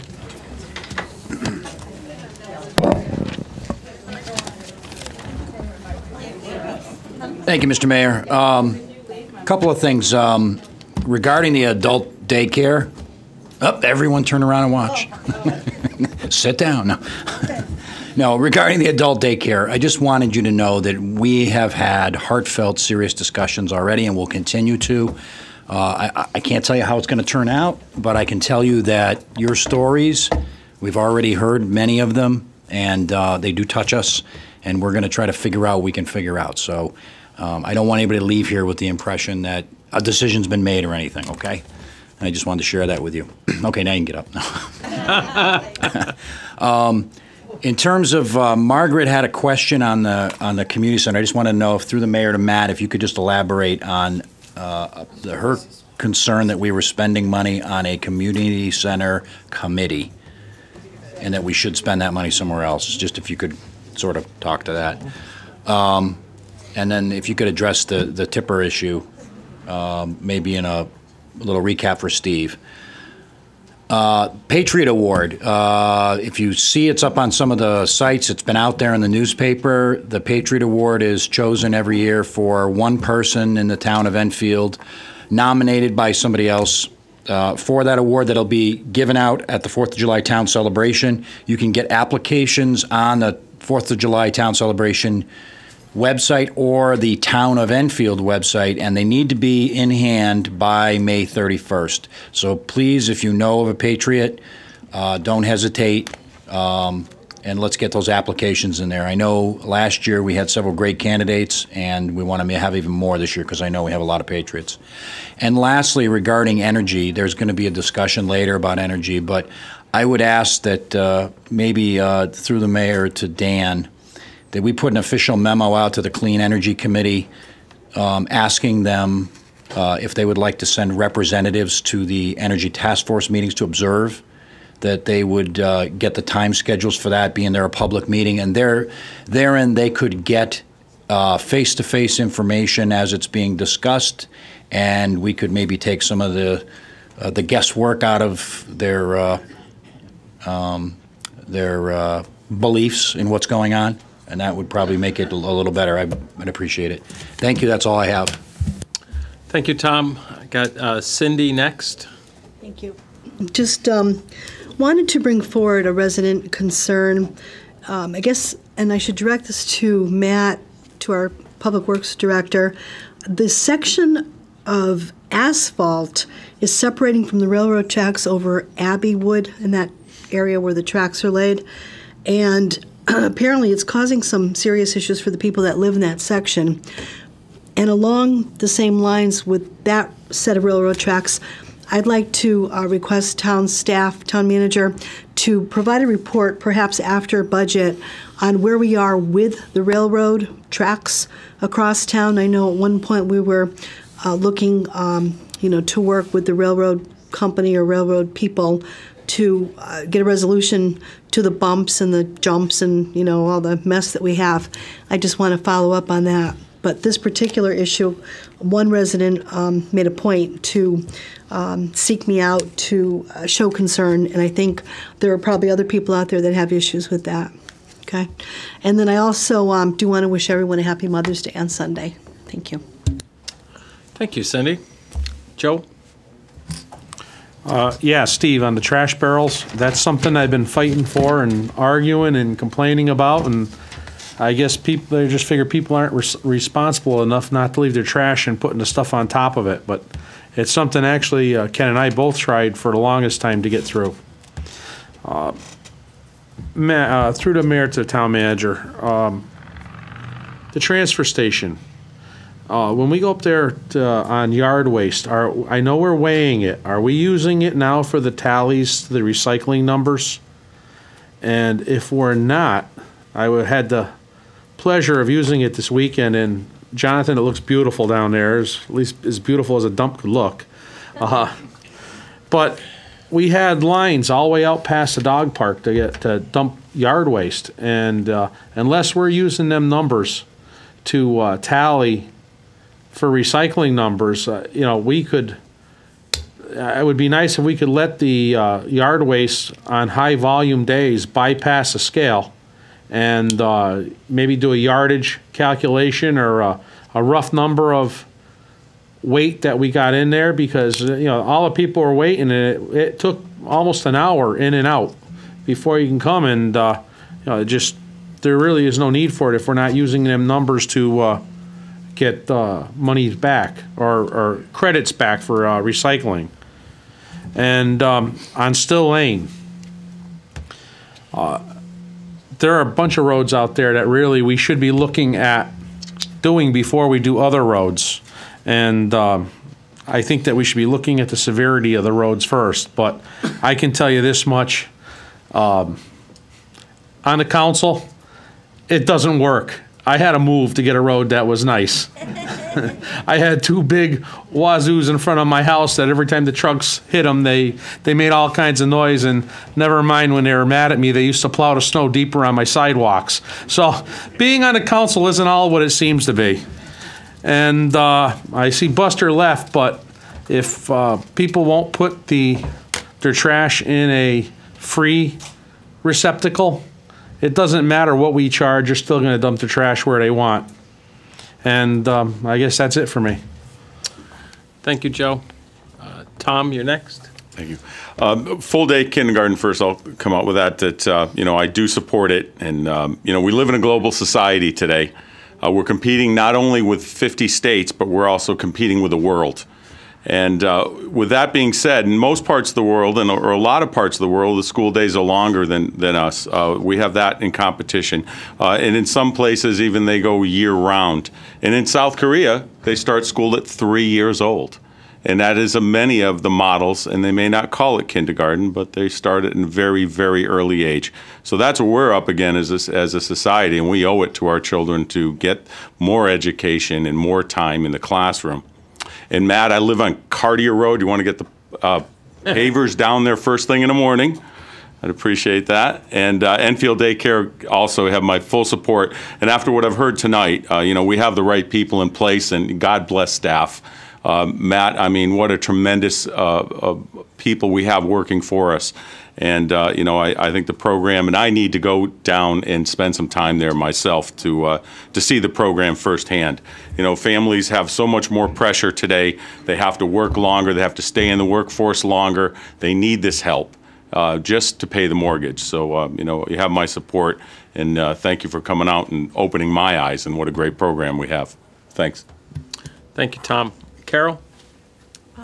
Through Scott to the town manager. Matt, on Abbey Road, coming down to the Stoker's Corner on Powder Ridge, there's a ledge. Part of the road is just dropped into his yard almost. It's a huge, you kind of have to swerve to the left side of the road to avoid kind of the car going into it, and it was that way last year, but it's gotten worse over the winter. So if somebody from Public Works can look at that, it's getting pretty bad now. And then everybody left for the adult daycare, but I think Tom said it the best. I think there's a lot of us up here. I'll speak for myself personally, but I got quite a bit of emails and calls from folks that I actually talked to Tom O'Brien twice, and he invited me over, which I will come, I promise. But I did talk to a lot of people on this, and I definitely support a fully staffed adult daycare. And I know Joey is very passionate about it as well, and I'm sure there's quite a few of us up here that would support the full staff. So we'll see what we can do at budget. It's going to be a little tough, but we're going to work some numbers, and hopefully we can make that happen for you folks. But that's where I stand on it, and I'd love to see it fully funded for those staff members. So I'll speak for myself on that one, but you've got a huge support group up here for it. So, and I think that's all I have. All right. Thank you, Carol. Councilman Stokes. Just wanted to add in there, appreciate everybody coming. I know many had to go, though. But like was said, is that we've all had discussions about the adult daycare, and I think it got support here for wanting to make sure our elderly are cared for.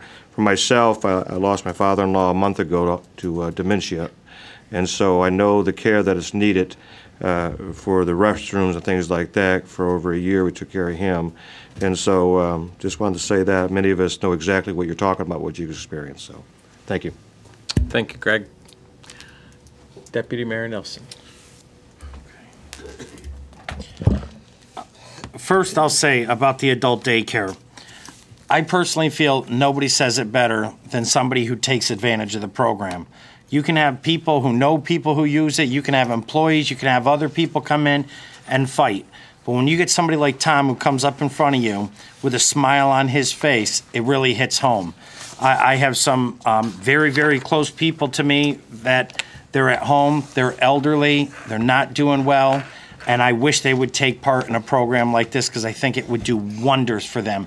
And to see that man with a smile on his face, I mean, that's what life should be about. You know, you're in your golden years, you should be enjoying life right now. And because of him, I will state right now, I will support the change that Joey asked to put up on the board for adult daycare. He was the one who started it, he led it, and I will stand behind him 100% on it, or I will be a no on the budget if that money is cut. So I make that commitment right now, and I give Tom the credit for it and Joey the credit for putting it on the board. That's how strong I am about that.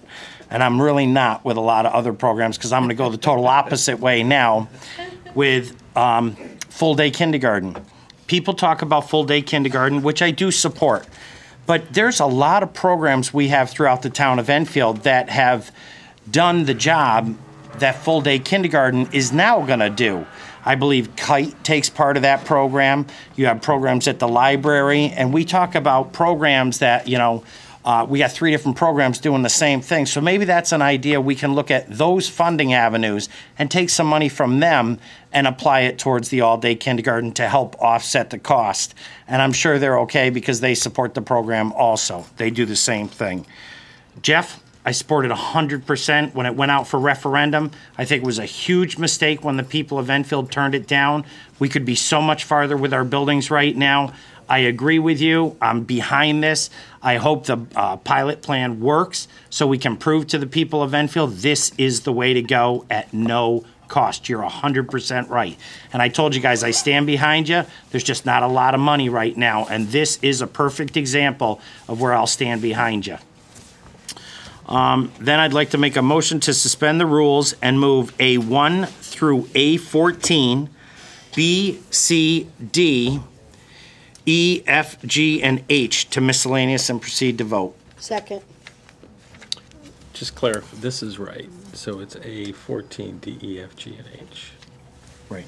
A1 through. Right. A1 through 14, D, E, F, G, and H to miscellaneous. Yeah. And I seconded it. Motion by Deputy Mayor Nelson, seconded by Councilman Mangini. Discussion. Show of hands, all those in favor. Those opposed. Items are moved to miscellaneous. And then I'd just like to say Happy Mother's Day to all the mothers out there. Thank you, Ken. Cindy? Thank you, Mayor Copeland. I just wanted an opportunity to, I wasn't going to do this, but I'm going to do it. We are in the middle of budget deliberations. There are many items in the budget that I support. Adult daycare goes without saying. I know Mayor Copeland and I have attended numerous events there proudly, enjoyably. I can't speak any higher of the staff and the people that attend. It's a great program. Full-day kindergarten. There's no way I would ever consider taking money from Kite or any other program to fund a comparable, equally important educational program. We need to support education. Bottom line, support education. Preschool, ages 3, 4, 5, those are the crucial years. Full-day kindergarten, I went to full-day kindergarten in I'm not going to tell you what year. Granted, it was a Catholic school, but you know what? It is what it is. And my position is education, you fund it. You don't take it from here, you don't take it from there, you fund it. It's important, and it has to be. And I've said my piece. Thank you. Thank you, Cindy. Anyone else before I go? Okay. Just a couple of shout outs first to the first readers group through Kite.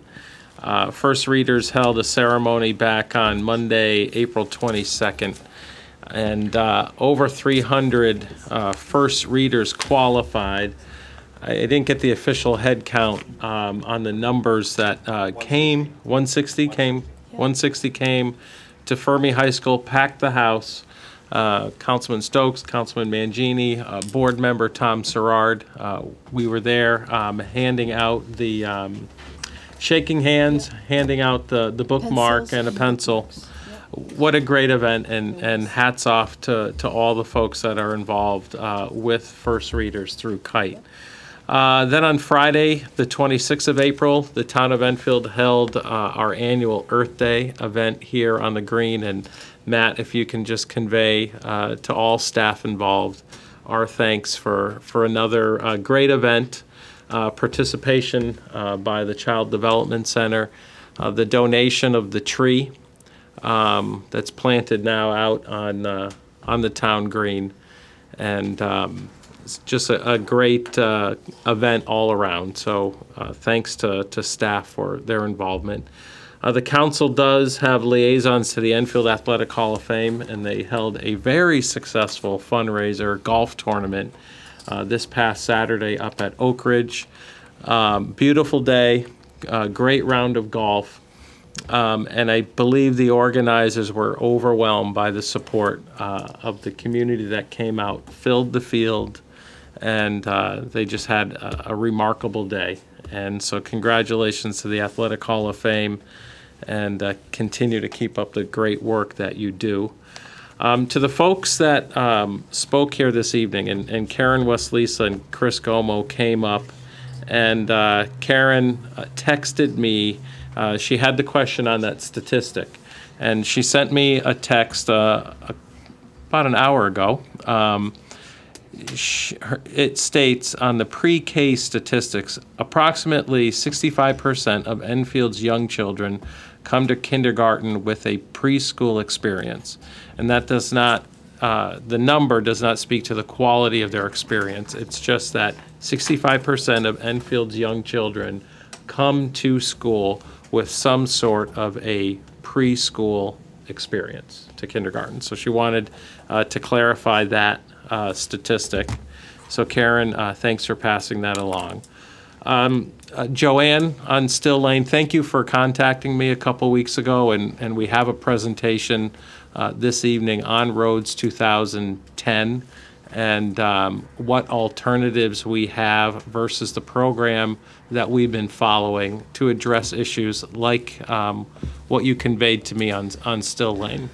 And it's not good company be in, but if there's any satisfaction knowing that there are quite a few streets in your condition, and we're trying to come up with the right way to address it so that it doesn't continue on for much longer. So appreciate you coming out and originally contacting me.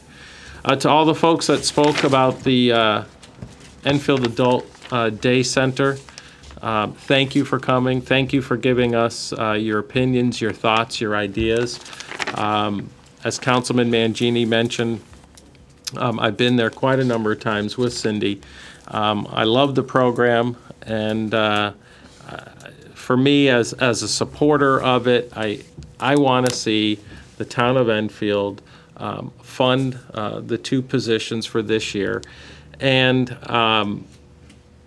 what Mrs. Moody had said, and I think the name was Hackathon, but create solutions to problems. And in our budget deliberations last week, it was specifically mentioned that what we have to do is we have to look at the Adult Day Center and how we attract clients and how we retain clients and what services are provided, and really take a long, hard look at the program to find a way that it returns to its self-sufficiency. Because over years, it's been the one service on the social service side that completely self-funded itself through grants and client fees. So they have a successful track record, and I'm not ready to give up on that. And I think it may take a time to retool, reconsider, and find a way for at least to see. And then in the end, then the council makes a decision, could general fund tax dollars be contributed on an annual basis to sustain the program if we don't feel that it can be self-sufficient for years to come. But we need to do work on our side, and I think you've got the blessing of a large majority of the council to give it at least one more year and really take that time over the course of the year to do a hackathon, to understand what we need to do to return that program to self-sufficiency. So thanks, and I like that comment, a hackathon. So we could do a lot of that in town. To Margaret, just want to, one of your comments on the Community Center Study Committee. If you actually look in the parentheses on that item on the agenda, it was tabled back on January 5th, 2009. So it's a 4-year in process. So it's not a recent addition to the agenda, and it's just as important as the Adult Day Center. And there's not a connection between the two, except that I believe personally it's something that the town needs to do on both sides. We need a viable Enfield Adult Day Center, and you have my commitment for that. And I also think another screaming need of our community is a community center that all ages can benefit from. and we have that potential possibly in the future. But more of that to come down the road. And Steve Moriarty, you know, Joey mentioned it, on the tipper. If we're so concerned that people are going to toss garbage into a trash tipper barrel on yard leaf day or yard waste day, we should be just as concerned that someone's going to put something in a brown tipper. And I really got to think the town has to find a way that if it's yard waste day and we've got these containers out that are sitting empty on a pickup day because we can't use it, we're smart enough to figure out a way that it can work. If people are going to contaminate yard waste, they'll contaminate it in a brown tipper barrel. I would just hope that if people use a trash tipper barrel, that they're cleaning it before they're placing yard waste in it. So, I mean, that should be an expectation. And if we find someone, maybe we sticker it with a big red X that's, you can't take it off. I don't know. But we should be able to find a way to do it to encourage more yard waste collection.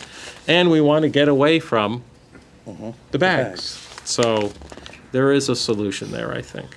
A big red violation sticker, yeah. so people are embarrassed because their neighbors see. That's they right. don't follow the rules. That's right. And my last comment, I think I hit everything I wanted to say, and but I would be remiss too not to wish my mom and all you moms up here and at home and in the audience a happy Mother's Day. Thanks for bringing us in the world, raising us right, and taking good care of us. Well, most of us were raised right. Most of us, yes. Anyone else? Then we'll move to the manager's communications. Matt. Good evening. We have a series of presentations for you. We're going to start off with the Energy Pilot Program.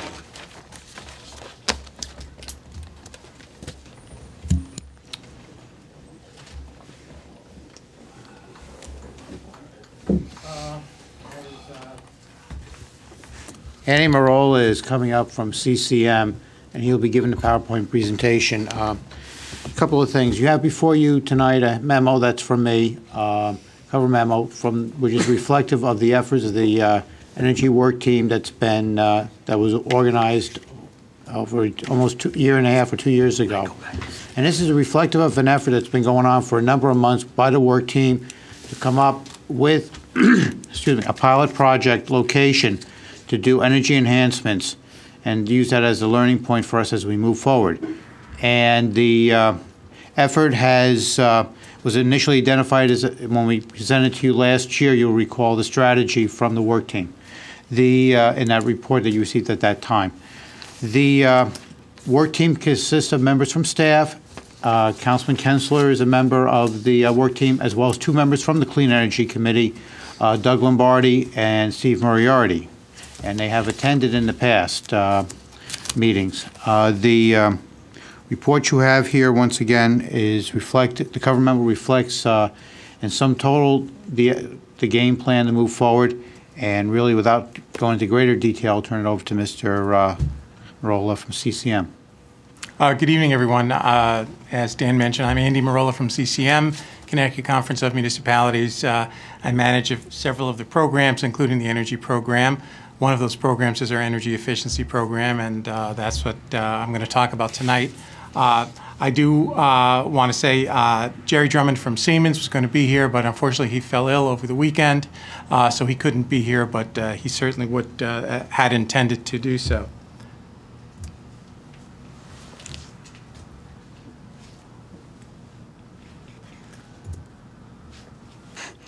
And I apologize for the technical difficulties.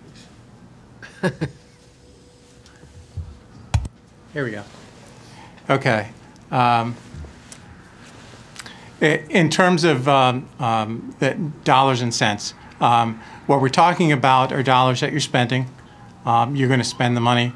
Whether you do a project like this or not, these are funds that are typically passed and appropriated for energy and operating costs.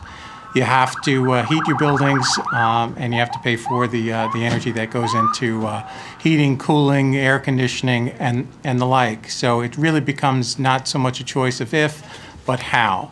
And unfortunately, in a sort of a general terms, public buildings are not necessarily the most efficient buildings that we have.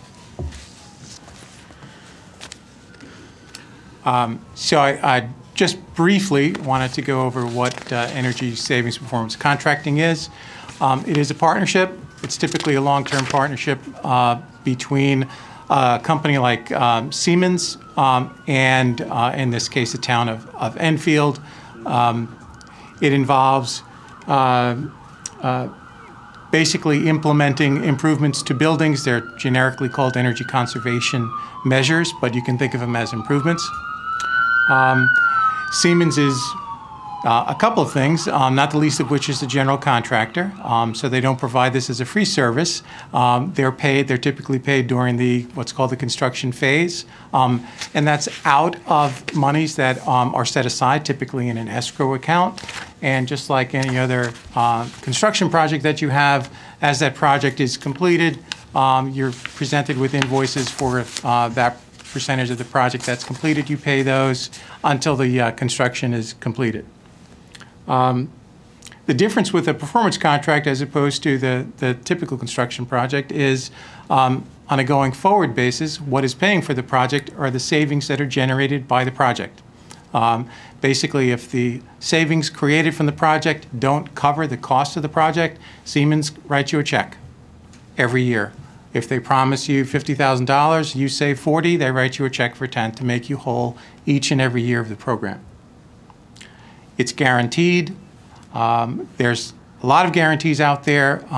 When our membership, cities and towns, much like Enfield, selected Siemens, one of the most important things that they liked about Siemens was the fact that they are the 4th largest company in the world. So in terms of guaranteeing things, they had real assets to back up the guarantee. Okay. Typically comes down to money, and this is the way that a program like this typically works. When we first walk into any school or any town building, typically we see a current budget that is the highest cost and the least efficient. What this program does is we begin to install these measures that lower your energy costs. So your energy costs begin to decline however long the installation takes, whether it's 2, 4, 6 months, 12 months. Energy costs go down during the period of installation until installation's done. Then really it's when your program begins, because what we're doing now is we're matching the cost of the program with the savings that the program is generating.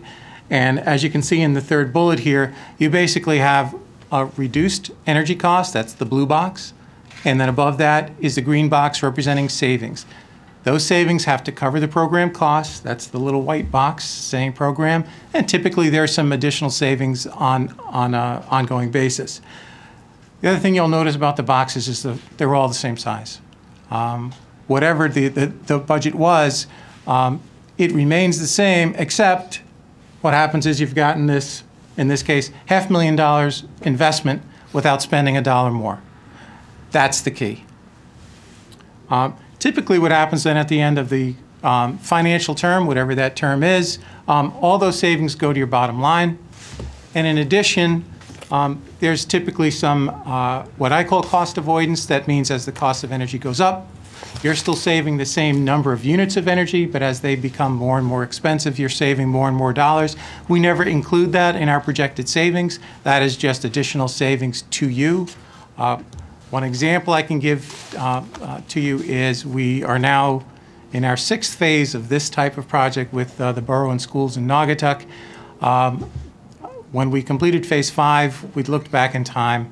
Had they not done the project, they would have had to have budgeted an extra $1 million every year simply to take care of the cost, the increased cost of energy over that time period. That's cost avoidance. The project is fairly straightforward. We're talking about replacing a boiler at Barnard School. We're completing the lighting project at Barnard School. We're doing weatherization and building envelope improvements to save energy. The numbers I think you have. Basically, this is the net cost after rebates that we were able to get for you from the utility companies. Annual savings. Those annual savings will offset all of the costs of the program. These are projects that we've done. Like I said, we've done five projects with Naugatuck. We're in the sixth. We've done projects with these folks, all on the same basis, paid from savings, different terms, depending upon the size of the project and what the improvements were, how much the upfront cost was, and what the savings were, et cetera, but it's the same methodology used throughout. And that's my overview. I'd be happy to answer any questions you might have.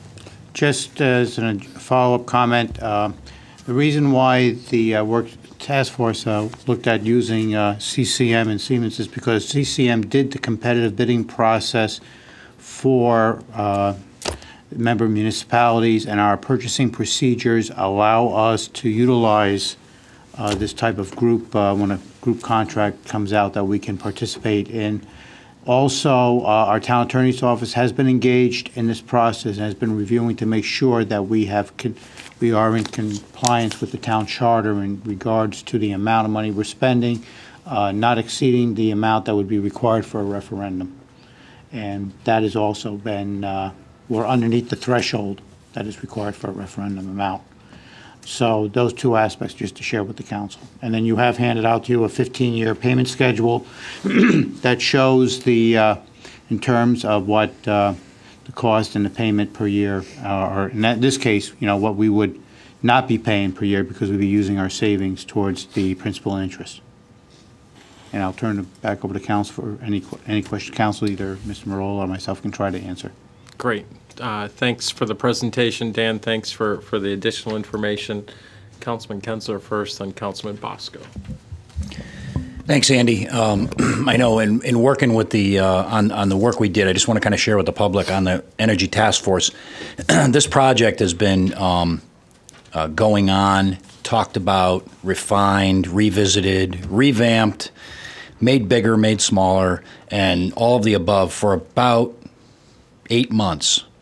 9 months. And in conjunction with Lynn Nettie, our Director of Finance, who's a hawk on how things are paid for and the logic behind them, she's done a really good job at making sure that the town isn't going to spend any more money doing this project. And the goal is, one could argue that you could go out and buy this light bulb for 2 cents less maybe, but the service that's provided by this, it eliminates a lot of the work and the roadblocks that the town or any town would normally have to go up against. One, the vetting has been done and we're set with the vendors. Number two, the vendor comes in and does a complete analysis of whatever it is we're trying to do to see what the cost savings would be, what the need is, and they did that for us in this. You don't see a line item for it, but it's part of the service where they'll come in and they identified Barnard, because the question I had was, what one school would be your number one target? I don't want to go into a school and revamp if it was half revamped 3 years ago. Let's find the one with the greatest need and turn it into our first energy showcase. So with that, we came up with Barnard. The one sticking point we did have was the boiler, because a boiler is a very expensive item and you can't show a lot of savings going from a fairly efficient boiler to a very efficient boiler. It's not a lot of dollars of fuel savings. If this boiler was 60 years old, it would be a totally different story. But the boiler we have needed to be replaced soon anyway, and better to go out and include it in a performance contract than to have to go out in an emergency in February and spend $300,000-$400,000 non-negotiated on an emergency replacement. So I just want to assure the public that the task force, directed by the assistant town manager and through CCM and all the participants, have done, I think, a fabulous job. And the goal is, my goal is to have an energy project every year that we can do that doesn't add to the taxpayers' enormous crunch that they have already, and ends up saving us a lot of money down the road and provides a clean energy footprint for our town. And hopefully in 6 or 7 years, we don't just have 1 or 2 of these projects to talk about, the majority of our town will actually be running under them, and we won't have had to write a check per se for any of them. So thank you. Thanks, Tom. Joey, then Tom. Well, I'm all for this project, but the only reservations I have is our Clean Energy Committee didn't give it a blessing, and I would have felt much better if they did give it the blessing. The only problems I find with these projects is just because CCM bid it doesn't mean that it's the best bid. I can tell you, for example, I can see a lot of state bid stuff that it's more than you can get at retail on the street for. So, you know, I would feel more comfortable doing this and having us get someone else to bid it, because no matter what, they're saying we're going to save it we're going to pay for it with savings, but savings is still money. So if we can get this job done for 10% less, our savings are going to be even greater. And to just go off of what CCM says is the best deal there is out there, just because they vetted it doesn't mean that it's true. And I really would love to see another quote on this, and then figure out what's going on. Actually, it was competitively bid, and the lowest qualified bid was awarded the project. Well, it may have been competitively bid, but bids do change. I can tell you, for example, I know bids that are out there that was competitively bid, and there's still more money. You know, we may find someone that'll do it cheaper. And you know what? If we're going to get a loan on this, it's our money. So what's the difference if we pay for it or we have Siemens somewhat do this paperwork, or CCM does the lease for us? We get the lease in our own name. If we can save 10% or 5% on the whole project, we're still going to do better. If it's okay to respond. Sure, please do. Basically, we did competitive bidding for the specific program here with lighting companies and boiler companies. Siemens acts as the general contractor, so they put it out to bid. Bids were received and reviewed with the town staff, and the award was made to the most qualified bidder at the lowest cost. This wasn't, again, a CCM bid. The CCM bid was to get a partner for our energy efficiency program, and that was Siemens. When we do these individual projects for individual towns, competitive bidding is done and reviewed with town staff.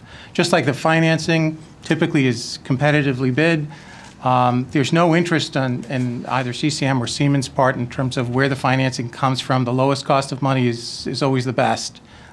So that's sort of the modus operandi of all of these projects, to get the most efficient equipment at the lowest possible cost. So then Siemens is just a general contractor in this deal?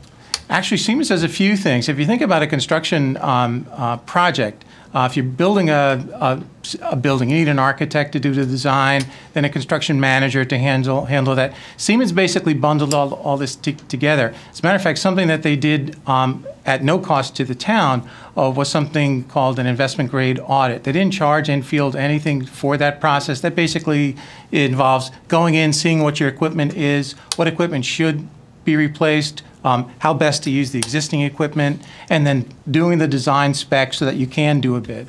That process typically involves cost.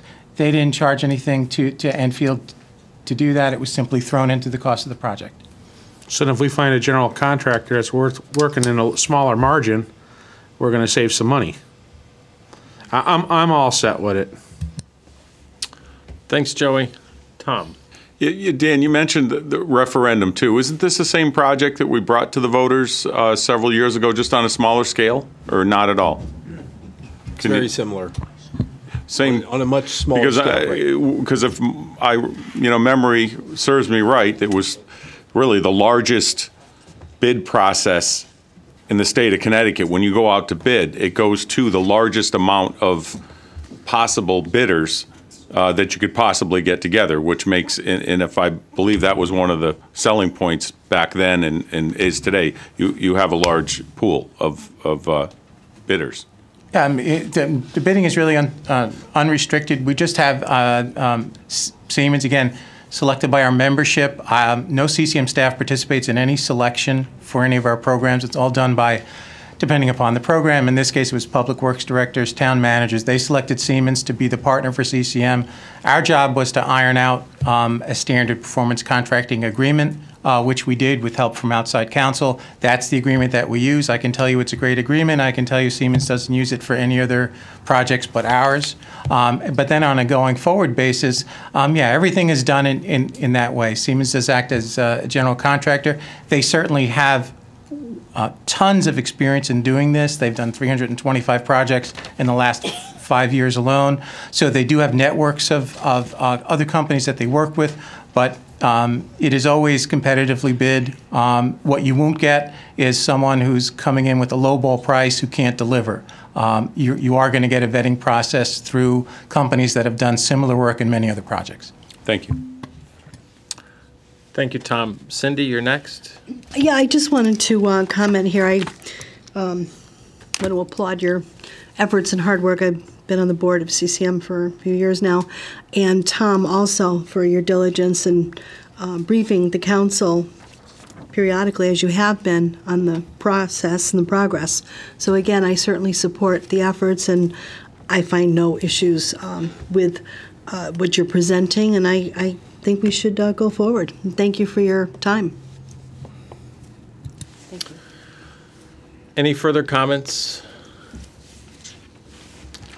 Just thank you for the presentation. I guess I just take exception, and maybe the clarification happened after in the discussion, but you know, we established this energy task force, and the Clean Energy Committee has 2 people on it, and you know, they're part of the process, and they've had opportunities to give their opinions and you know, and attend meetings, and we as a town can't stop because one body or some people may raise a red flag.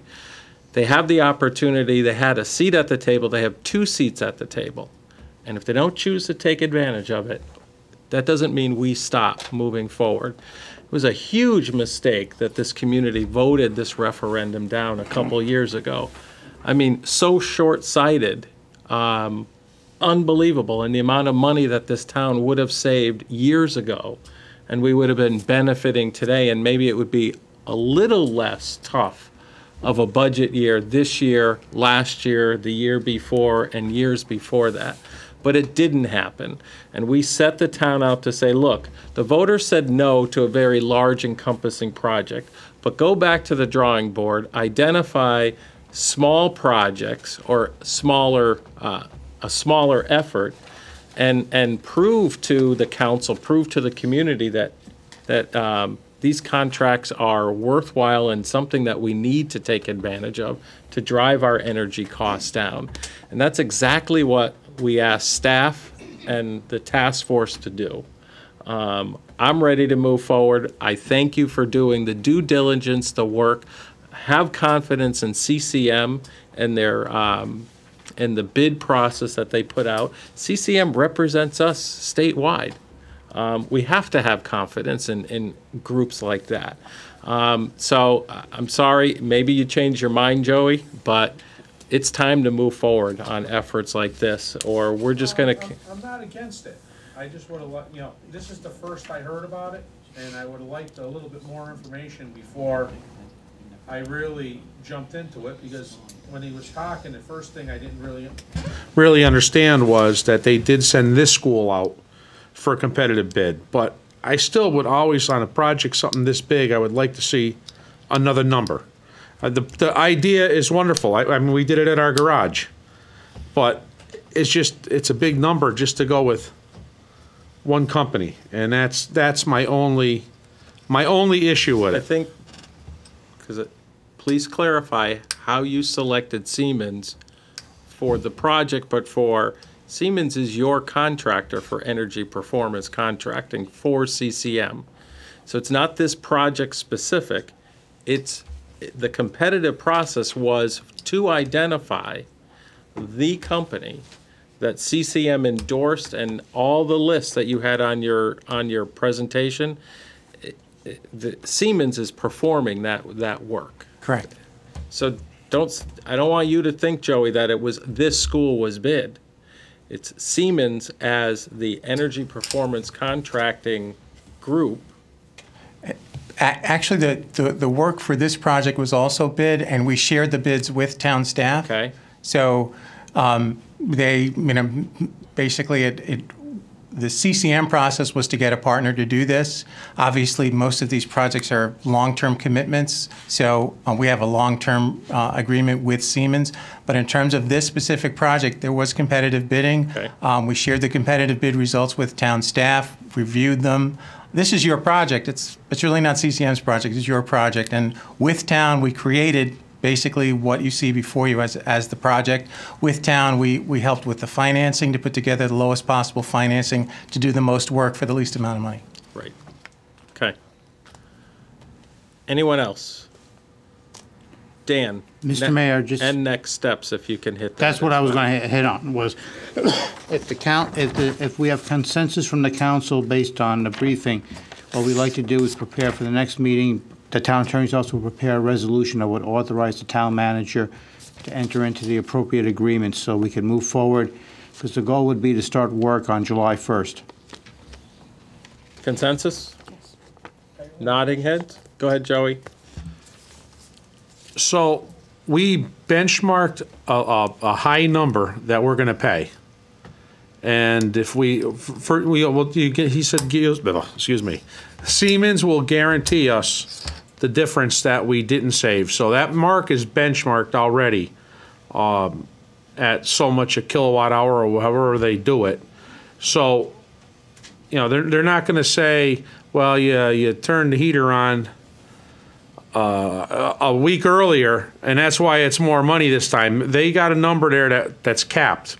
Is that correct? Well, the so-called what ifs. What if it gets warmer or colder in any given year? Those are all covered by the performance contracting agreement with Siemens that was vetted by CCM and outside counsel. So all of those kind of scenarios are handled in the contract. But yeah, there has to be a baseline. So there was benchmarking done in terms of how the building is used today, what the energy costs are today. But the guarantee is not in dollars, it's in units of energy. And that's very important, because as the cost of a unit of energy goes up, if you told Siemens, well, the guarantee is $32,000, and the cost of those units goes up, their guarantee, the value of the guarantee goes down, because they'll be guaranteeing fewer units of energy. You want to put them on the hook for units of energy so that regardless of the price of those units of energy, they're on the hook to produce that amount of savings, and that's where the guarantee is. And my reference to Naugatuck was precisely along those lines. The value of those units of energy went up tremendously over time. That's why they would have had to have budgeted an extra $1 million just to be where they were before we started. Anyone else? We have consensus. So next meeting to start July 1. Thank you, Dan. Thanks you very much.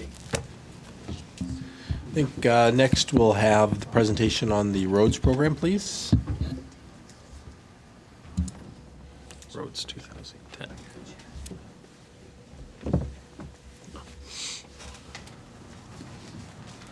Jet on the roads. Hmm? Did we get any more jet on the roads? No. Not yet.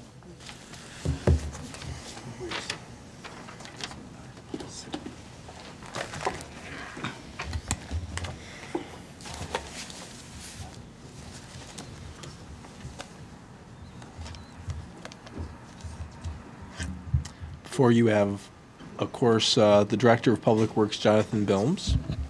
We have the Deputy Director of Public Works, Bill Taylor, and our Assistant Town Engineer, John Kabibbo. And as a preface, this is something that they started working on probably even before they met with me to start working on this. But in January, they were instructed to put together recommendations on how to utilize the remaining funds that are not committed yet as part of Roads 2010. And, we are confronted with basically about $9 million left uncommitted in the Roads 2010 project. And so with that, I'm turning it over to Jonathan to lead off. Oh, he's not touching the microphone. Sorry. Good evening, Mayor, members of the Town Council. Matt has introduced John Cabibbo and Billy Taylor, and what we're going to do today is give you a recommendation on the roads 2010 funding.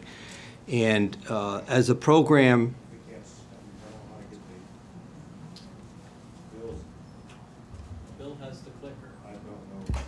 We can't see what was on the television. It's right there at the microphone. Don't know what to push to get it. Paging Bill Lee, paging Bill Lee. Input? He heard you. Yes. Oh, there it is. It's up. It's up. It's up. Okay. They must have did it in the other room. Good job, Greg. We'll go down to the next one. touched it. Cancel page, Bill. Okay, so we're going to make our recommendation on the roads 2010 funding, as Town Manager Matt Koppler said. And it's important that we give some background, because as the program has matured, also some of the thinking is changing and evolving. And so we're going to be spending a few minutes giving you background on what's been done to date, and also some concepts on pavement management. And the reason we're doing that is to give you all a foundation so you can understand our recommendation, which is going to be different than maybe you've heard in the past and the way the program's been put forward. So without further ado, I know it's already getting late, but we do have a presentation, and as I said, we're going to start with background, and I'm going to turn it over to Bill Taylor. Thank you and good evening.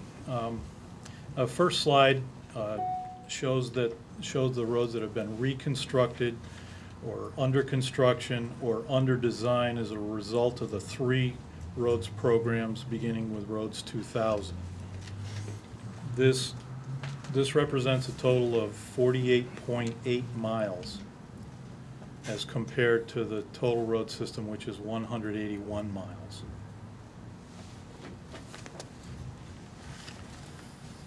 This slide combines the reconstruction streets that we showed in the previous slide, now shown in black, and the 14.5 miles of street that were overlaid, that got an asphalt overlay under the roads 2000 and 2005 programs. They're shown in green. Combined, this is a total of 63.3 miles, or 35% of the town road network.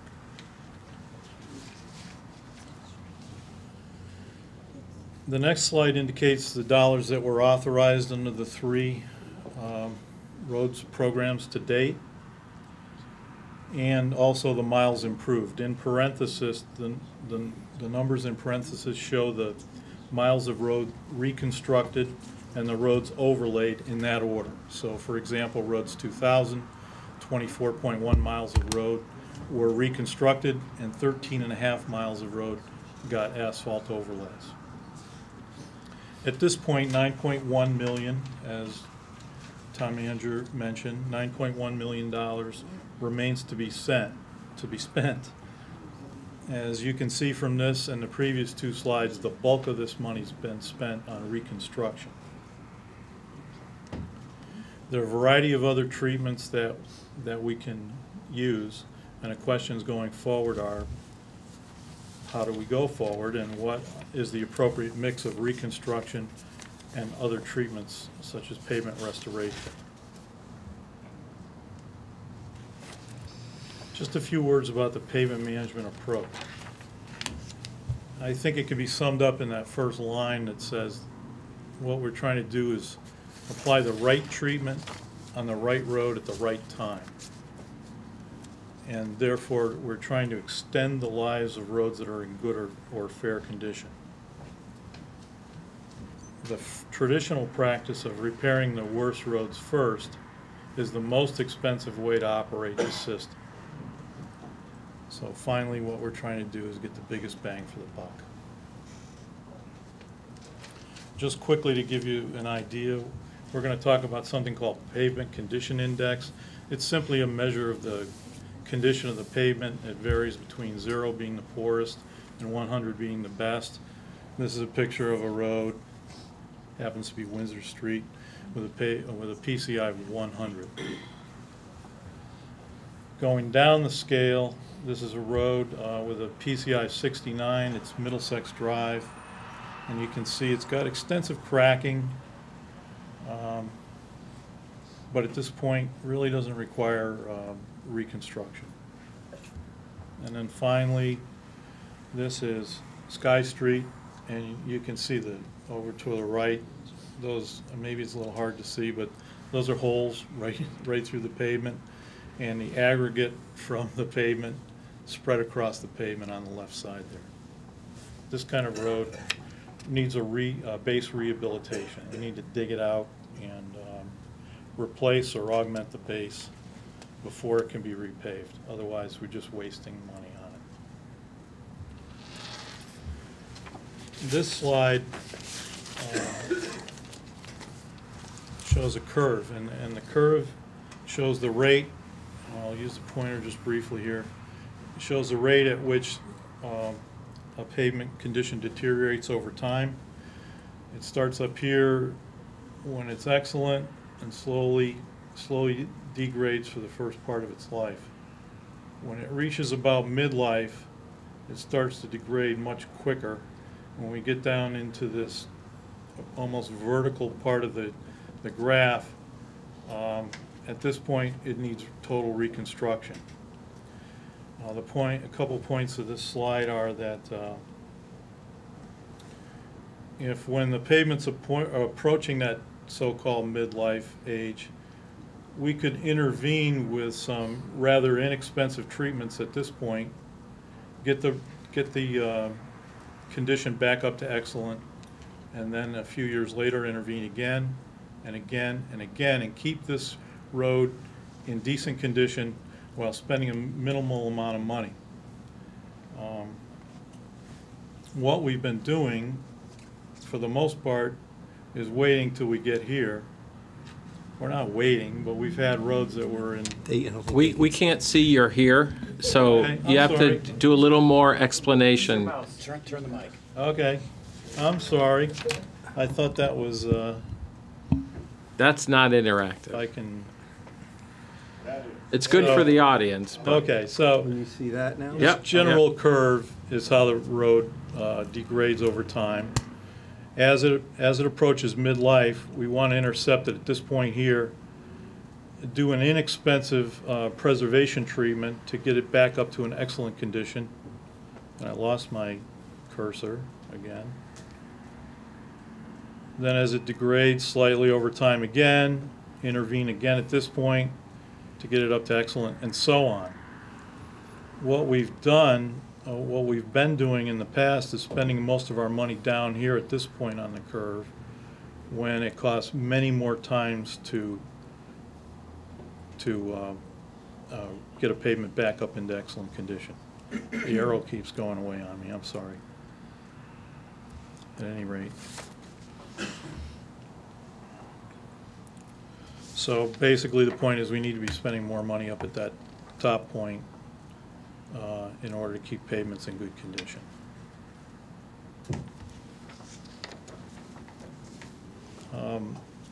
We have a computerized pavement management program, and in 1998, 2003, and 2010, all the roads in town were surveyed and given a rating, which we refer to as PCI, Pavement Condition Index. And you can see how the average pavement condition has varied over time. Starting in 1998 it was 74, and then it increased slightly, going in the right direction in 2003, but when it was resurveyed in 2010, you see the overall condition of the roads actually decreasing. We think this is reflective of a one-sided and less than optimal mix of treatments, and illustrates why we're going to be recommending a change in strategy. It's clear that a change will improve the overall number. One question you might be asking yourselves is, well, what should that number be? And there's no perfect or one-size-fits-all answer to that question. It certainly would vary depending on where your condition starts out, and certainly how much resources you have to put into improvement. But we think a reasonable goal would be in the lower to mid-80s to try to get the overall condition to. So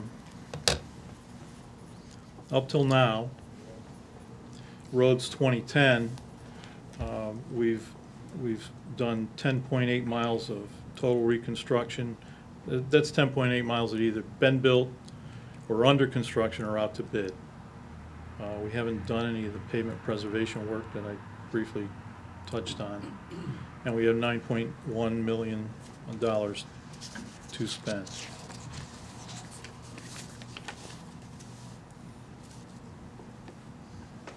So we come to the recommendations. First slide entails what we call so-called soft costs. Specifically, that's money for design and inspection of the projects that you're going to see in a couple of slides. It's also design work for the first part of our roads 2015 program.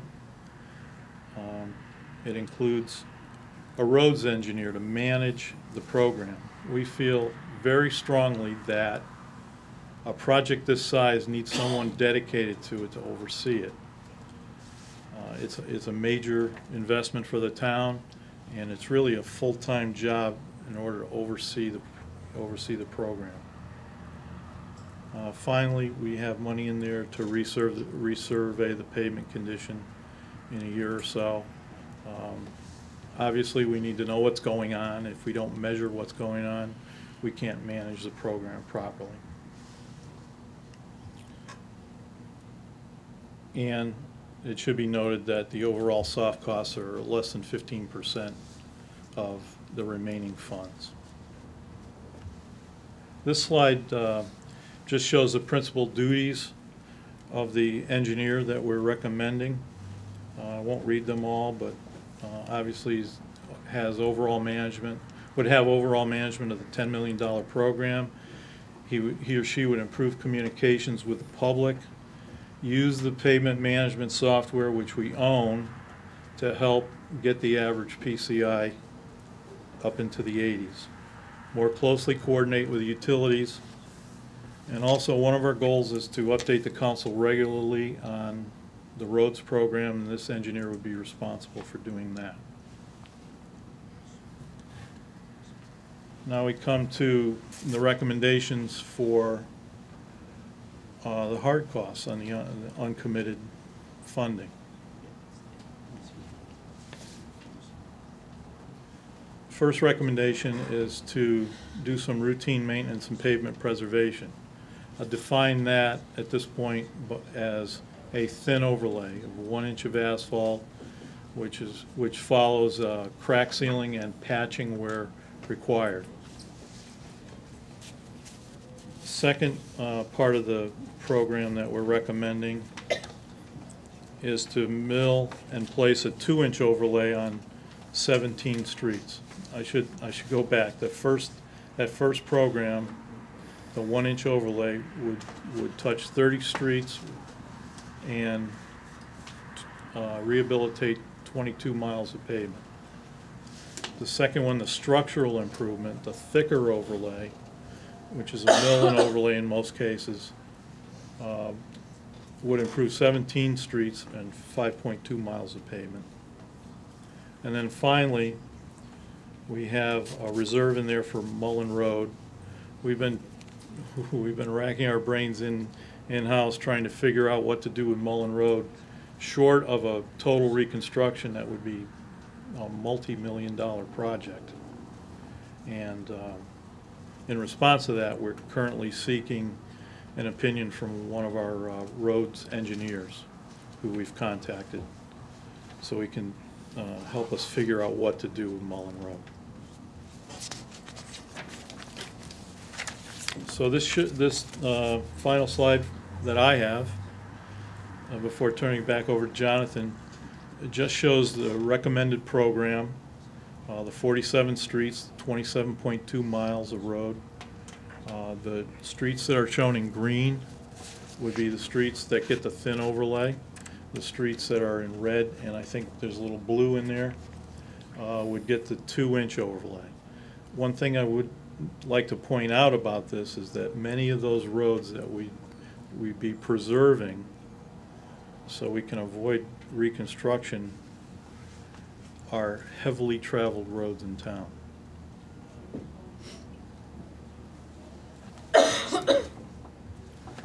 So just to summarize, 35% of the town roads have been improved under the roads program so far, and our recommendation is to improve over 15% of the town roads alone in just the next 2 years by shifting the focus from reconstruction to more pavement management and preservation techniques, as Billy just described. And that concludes our presentation, and we'd be happy to answer any questions. All right, thank you. I have Carol, Tom, Bill. Yeah, I guess go right down the line. Thank you for your presentation, gentlemen. A couple quick questions. Obviously, we'd all like a copy of the roads that you have recommended doing. So if you could get those to Matt, and so we could all have them for folks that call us all the time on the roads. My question, and I don't know if you can answer this without doing a little research. Originally, when we put the first Roads 2000 out, there were roads on the list to be done that obviously didn't get done in the Roads 2000 project. And then we put the Roads 2005 out, and there were roads that didn't get done in that as well. My question is, you know, we keep selling these referendums with these roads on them, and people plan on their roads being done. And I know we can only do so much with the money we have. I understand the logistics of the money. My question is, how many roads that were originally on our Roads 2000 list either haven't been touched yet, if any? I don't know. I'm asking, legitimately wondering. And the same for Roads 2005. To the lady that spoke from Still Road, I know my road was on Roads 2000. It never got done. And it was on Roads 2005. It got done at the end of that project. So I waited over 10 years for my road to be done. So my question is, how many other people are waiting to have their roads done that voted for the first referendum and then voted for the second referendum? And then you know where I'm going with this. So I guess there's a ton of roads. I drive a ton of roads every day. And I know there's some really, really bad roads, so I'm really anxious to see that list. But I'd be very interested to find out how far back you've gone to see what roads haven't been touched from that first and second referendum. Okay. That's one of my questions. I'll have to put that list And together. you want that submitted to you? Yeah. Yeah. I imagine. I don't know. Can you answer if you looked at that? Did anybody actually go back and check the first Roads 2000, 2005, and then 10? We didn't look at the roads that we missed, but we know that there are. In fact, that's a lot of the decision making on how we proceed. In fact, I know for Road 2000, the first program, as you can imagine, there were streets all over town. Yep. And we had, I don't have the street number, we had 22 sections of town circled as project areas. And we only got 14 of those sections done. And one of the sections that already was designed in 2000 was pushed to 2005. So that project was already designed, so it was the first one to be constructed after they, after the voters voted for the next referendum in 2005. And we continued a lot. Obviously, a lot of the same streets were still in that. I'd like to run upstairs. I have the crusty old map that has the 22 sections on it, but it doesn't have the street specific, so we didn't look at street specific, but area-wise, and I think that's something that, we can put together. Yeah. And you can see what, how it's progressed where, okay, we didn't get to these, but we did get to them in '05, and the same thing, the crossover from 2005 to 2010. Obviously, there were streets That didn't get done. that didn't get done. I know that. But we are still, we're still working on those streets, and a lot of it has to do with, the bidding process and whatnot. We don't know exactly what, cost fluctuations and whatnot. So, but we'll put that list together for you. But my concern is there's a trust level with the voter at this point, that if you were on roads 2000 and then 2005 and you keep voting that referendum through, we're going to be not getting referendums through if people aren't seeing their roads that were on the list originally to be slated to be done at that point and then not done. So I'm just curious how many we're not getting to that were on those first and second lists to be done. So that's. Thanks, Carol. Tom? Thanks, guys. And I know you're spending a lot of sweat equity trying to get this figured out, and because over the years the overlap of 2000 goes now into 2005 with some roads and 2010, and when we get to the next one, it's always playing catch up. Where I see a big opportunity, and I like the ceiling project, I think has saved a lot of roads that you've gone around and done, for the cracks, because those turn into destroyed roads really shortly, like your chart list showed. Where I see we need to address really immediately is if you have somebody that has a road that you have to reconstruct it, it's got big potholes in it, and it's gone through down into the base. I don't think we spend enough time and energy patching that, the 2-year patch, the 3-year patch, the 1-year patch, to keep that road from completely, falling apart. I go to other towns all the time in my travels, and I see a lot of towns that have these, they do their patches in nice squares. They cost a little bit more to do, but they go in there and they actually hit it with a steamroller or a mini steamroller, and it gives them maybe a year in that area.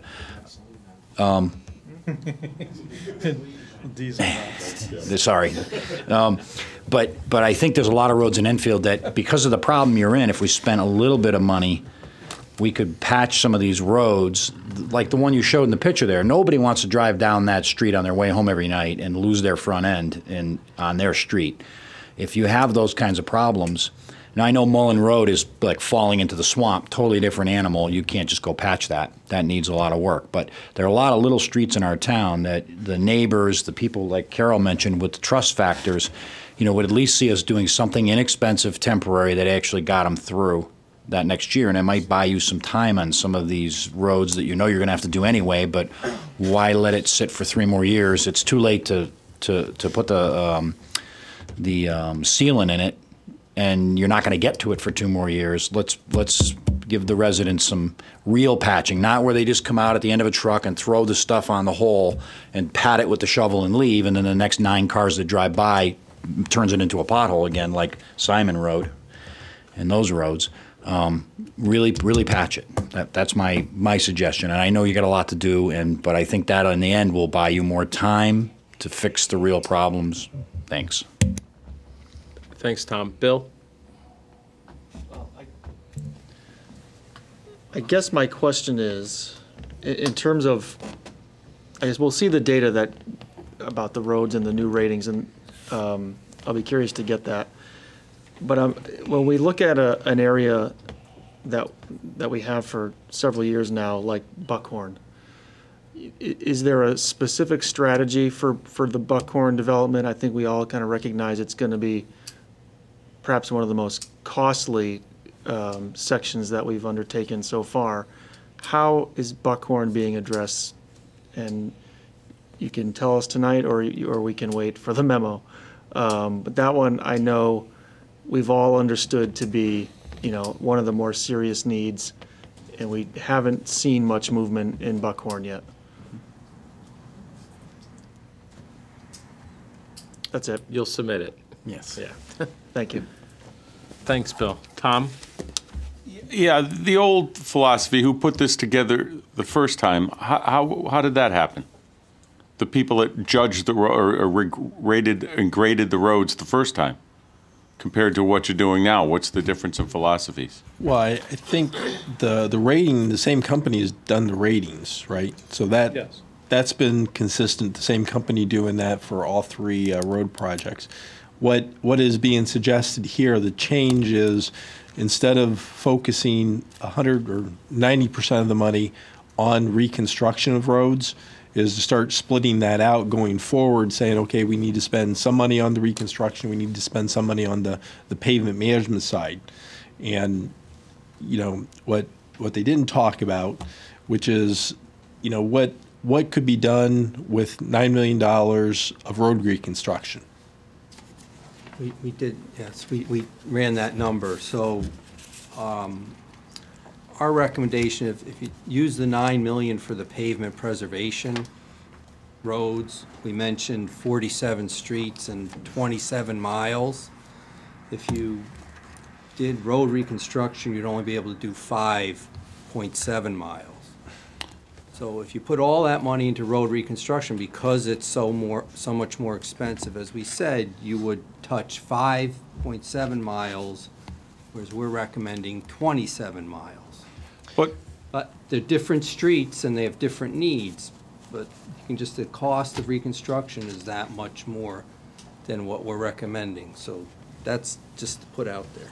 But now the needs were, the worst roads went first, right? So now are you going to balance out some of those are going first and some of the just the reconstruction are going secondary, you know, roads that aren't that you're trying to prevent from getting to where they are today? And that I think, so, you know, one of the more eye-opening slides that I saw was that PCI over the last 10 years.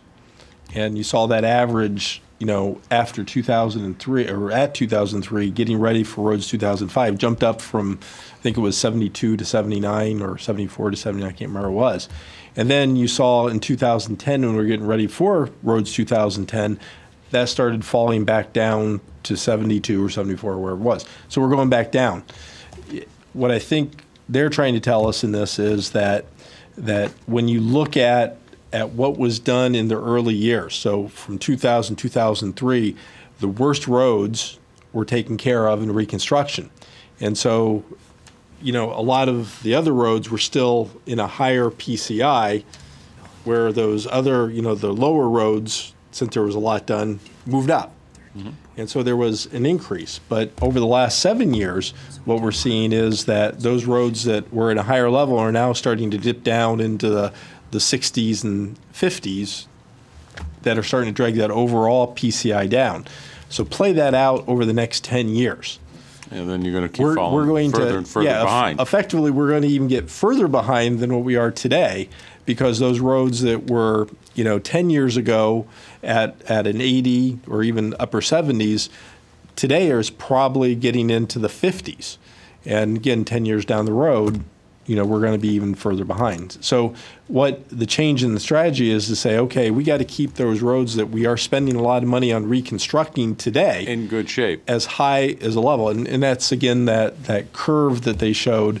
You know, the strategy that we're talking about is trying to keep everything that we can at extremely high level. So you may be already spend as much. Going back to something you reconstructed and start crack sealing it, which is a huge issue, and I hear it from a lot of people that have, in a lot of streets, that why aren't they sealing our cracks? Because once water gets in there in the winter and it freezes, that's where you get a pothole. And I think it's a super great idea to start that again. And the strategy, the true strategy is not a 2-year strategy, a 1-year strategy, a 2-year strategy, or even a 10-year strategy. We're talking about a strategy that goes into the life cycle of the road itself. You know, there's debate. We could all debate this. You know, a life cycle of a road can be anywhere from 25 to 35 years. You know, the strategy that we're proposing is to try to extend that life of a road so we don't have to, every 30 years, reconstruct the road. And the challenge we have today is we have a lot of roads that are well beyond that 35 years that need reconstructed today. And we're not going to be committing all the resources to take care of all those roads. We're going to have to split it. Part of it goes to the reconstruction. Part of it has to go to maintaining the roads that are in good shape, keeping them at a high level so they don't turn into the next road that has to be rebuilt before the 35-year or again, if we do it right, we may never have to rebuild the roads that we rebuild as part of the roads program.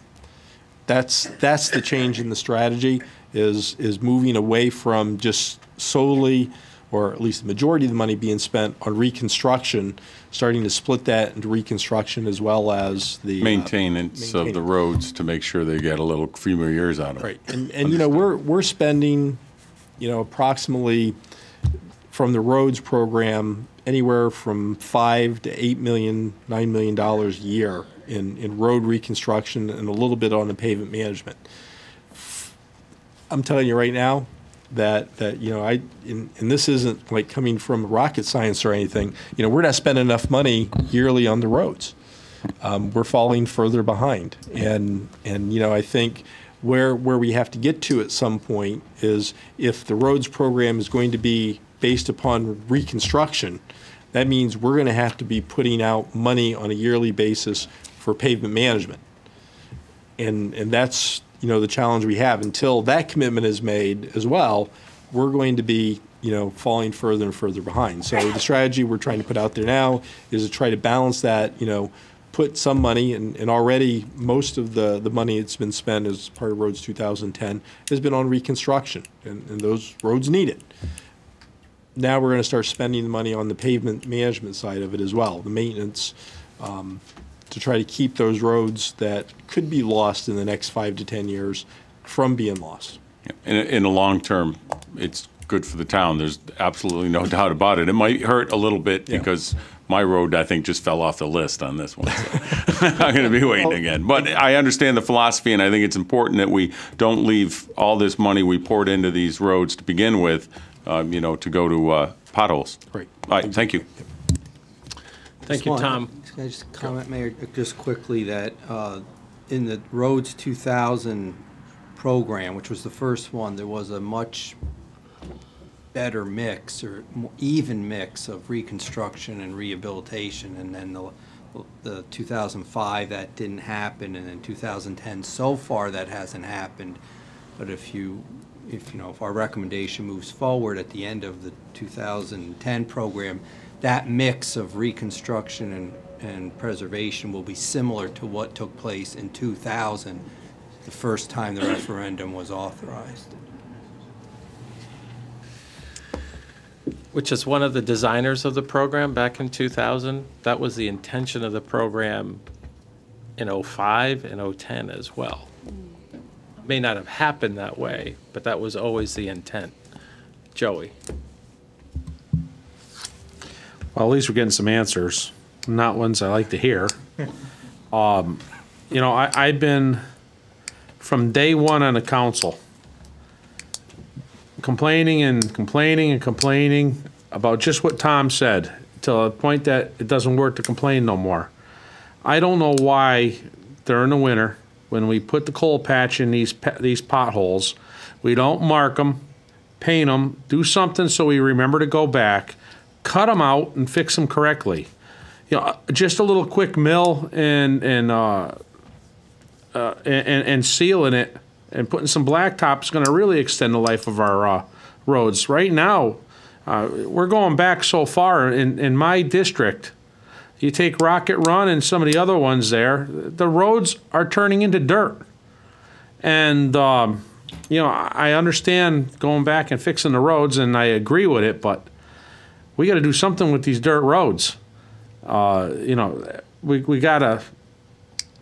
I see some roads that are getting reconstructed that, yes, I know they need to be done, but when you're having chunks of blacktop and gravel popping up from the road, I mean, even if we take some monies and just do some temporary stuff so the big chunks of blacktop don't fall out and go all into the people's yards. I mean, we got to do something. I mean, Still Lane, you got to do something there. even if it's not going to be a permanent fix. You know, we can't be having the roads turning into dirt and, you know, Buckhorn. I mean, you have potholes down there that you could lose a truck in. We got to do something with these roads, some kind of relief for the people that run them. We can't just ignore them. And some of that money that you're going to spend has to be spent to at least make these roads passable, because we're going to start getting liability claims coming in because, you know, they're just horrible and turning into gravel again. So, you know, we need to look at the real bad roads too. And I understand them roads are bad. They're probably not going to get much worse than they are, but we still need to make them travelable. I mean, never mind a kid riding his bicycle on them falling down. So something's got to be looked at on these roads that are turning back to dirt. Thank you, Joey. Ken? So you want to take $9 million from the current roads 2010 and move it over to road? No? No, this is part of the roads 2010. You might recall that there was a little bit change in the language that, you know, as the referendum allows for the maintenance of the roads, and that's the crack sealing and the inch overlays and such like that. So it's not taking any money from the roads. Instead of committing that $9 million for total reconstruction of the 5.2 mile, it would be used for the 22.7 or whatever that number was, 27 mile rather than that. So that would be the change. So whose roads were scheduled to be reconstructed aren't going to get reconstructed now? And that's what the voters voted on. That's the same. Mine will That's do the that. same question Councilor Hall asked. So we're in response to that, we're going to provide a list. But the list doesn't work. I mean, the people voted on that, and they passed it. Well, but on the list there were actually two different types of treatments that were talked about. There was the full depth reconstruction, and then there was what they're talking about tonight, which is I'm referring probably improperly as the pavement management approach, but pavement preservation. So, you know, what we're doing is saying what's the best way to spend the remaining money, and we can get 5.2 million or 5.2 miles of road total full depth reconstruction, or the 27 miles of the pavement maintenance or management. So both were part of the program. So Still Lane could be a road that doesn't get done. Rocket Run could be a road that doesn't get done. When you pave over a road with a crack on it, it's got a crack in it a year later. It does. I mean, you can't pave over something that's not good to begin with. I mean, yeah, we could make it all look good for a year, but then when they plow, they're plowing up slabs of blacktop because they didn't stick below it. We've seen it before. They don't sweep the roads right, and we're concerned about maintaining the roads that just got done from 2000 till now with cracks and stuff like that. I mean, is the quality of work there? We shouldn't be worrying about a road that was paved in 2000. I mean, I see the roads project an ongoing thing. I agree with you. Every 5 years, there's going to be a referendum, and we have to spend millions. Eventually, we're going to get to all the roads in town. And then, hopefully, it slows down where we can put money aside. But right now, we still have so many roads in this town that are, Joe, they're dirt roads. I mean, Buckhorn, all of these streets still, these people voted knowing their road was going to get done. We can't finish the roads that we already scheduled. 2000 got pushed to 2005. And I hope the roads in 2000 that didn't get done were prioritized in 2005, and so on and so forth. So I understand that roads in 2010 got pushed back, but they will get done. If not in this referendum, they'll be first in next referendum, because that's what the people, they wouldn't have voted on them if they had a different list of roads out there. So just to change midway and say, okay, well, yeah, we had your road up there, but, you know, we said we could do this too. I can't go with that. You know, I agree we need to put money aside for fixing roads. How come we don't do chip and seal on our roads? I mean, all the other towns do it, and their roads are sticking together, and they're old farm roads. We're asking the same questions, Counselor. You know, we got here, there was a program in place. If you take that 2010 report, it basically covers crack seal, thin overlay, thicker overlay, like 2 or 3 inch, and base rehabilitation, which is reconstruction.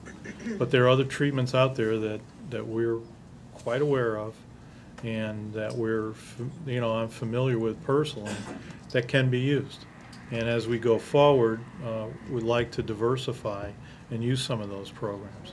We've already, with the consultants that we have now working on the design of the projects, that one is out to bid and 2 more will be later this year, we've already told them, we know these roads are slated for reconstruction, but we want you to look at what's out there. If there's material out there that can be reused and save the town money, we want it reused. We don't want it all just dug up and hauled off to some other location. So we're trying to incorporate treatments that will save the town money over time. But to your main point, I understand, people felt they were promised, and they were effectively promised in the previous programs. Understand that and respect that. But the fact is, the car is falling off the cliff. And if we keep pouring all our money into fixing the worst roads first, the overall condition of the road is just going to keep getting worse and worse. Unless we had an unlimited amount of money.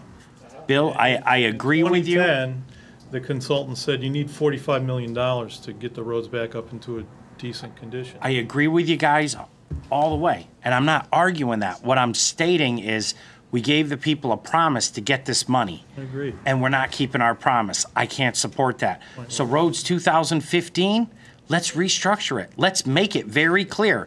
Instead of doing 30 roads, we're only doing 15. And the rest of the money is going to save a road that's not so bad so it doesn't fall apart. But we can't push off, the Rocket Runs, the Mullen Roads, the Still Lanes, can't keep pushing them off, to do roads that they weren't so bad and they're not even on the list. 2015, I would support that move all along.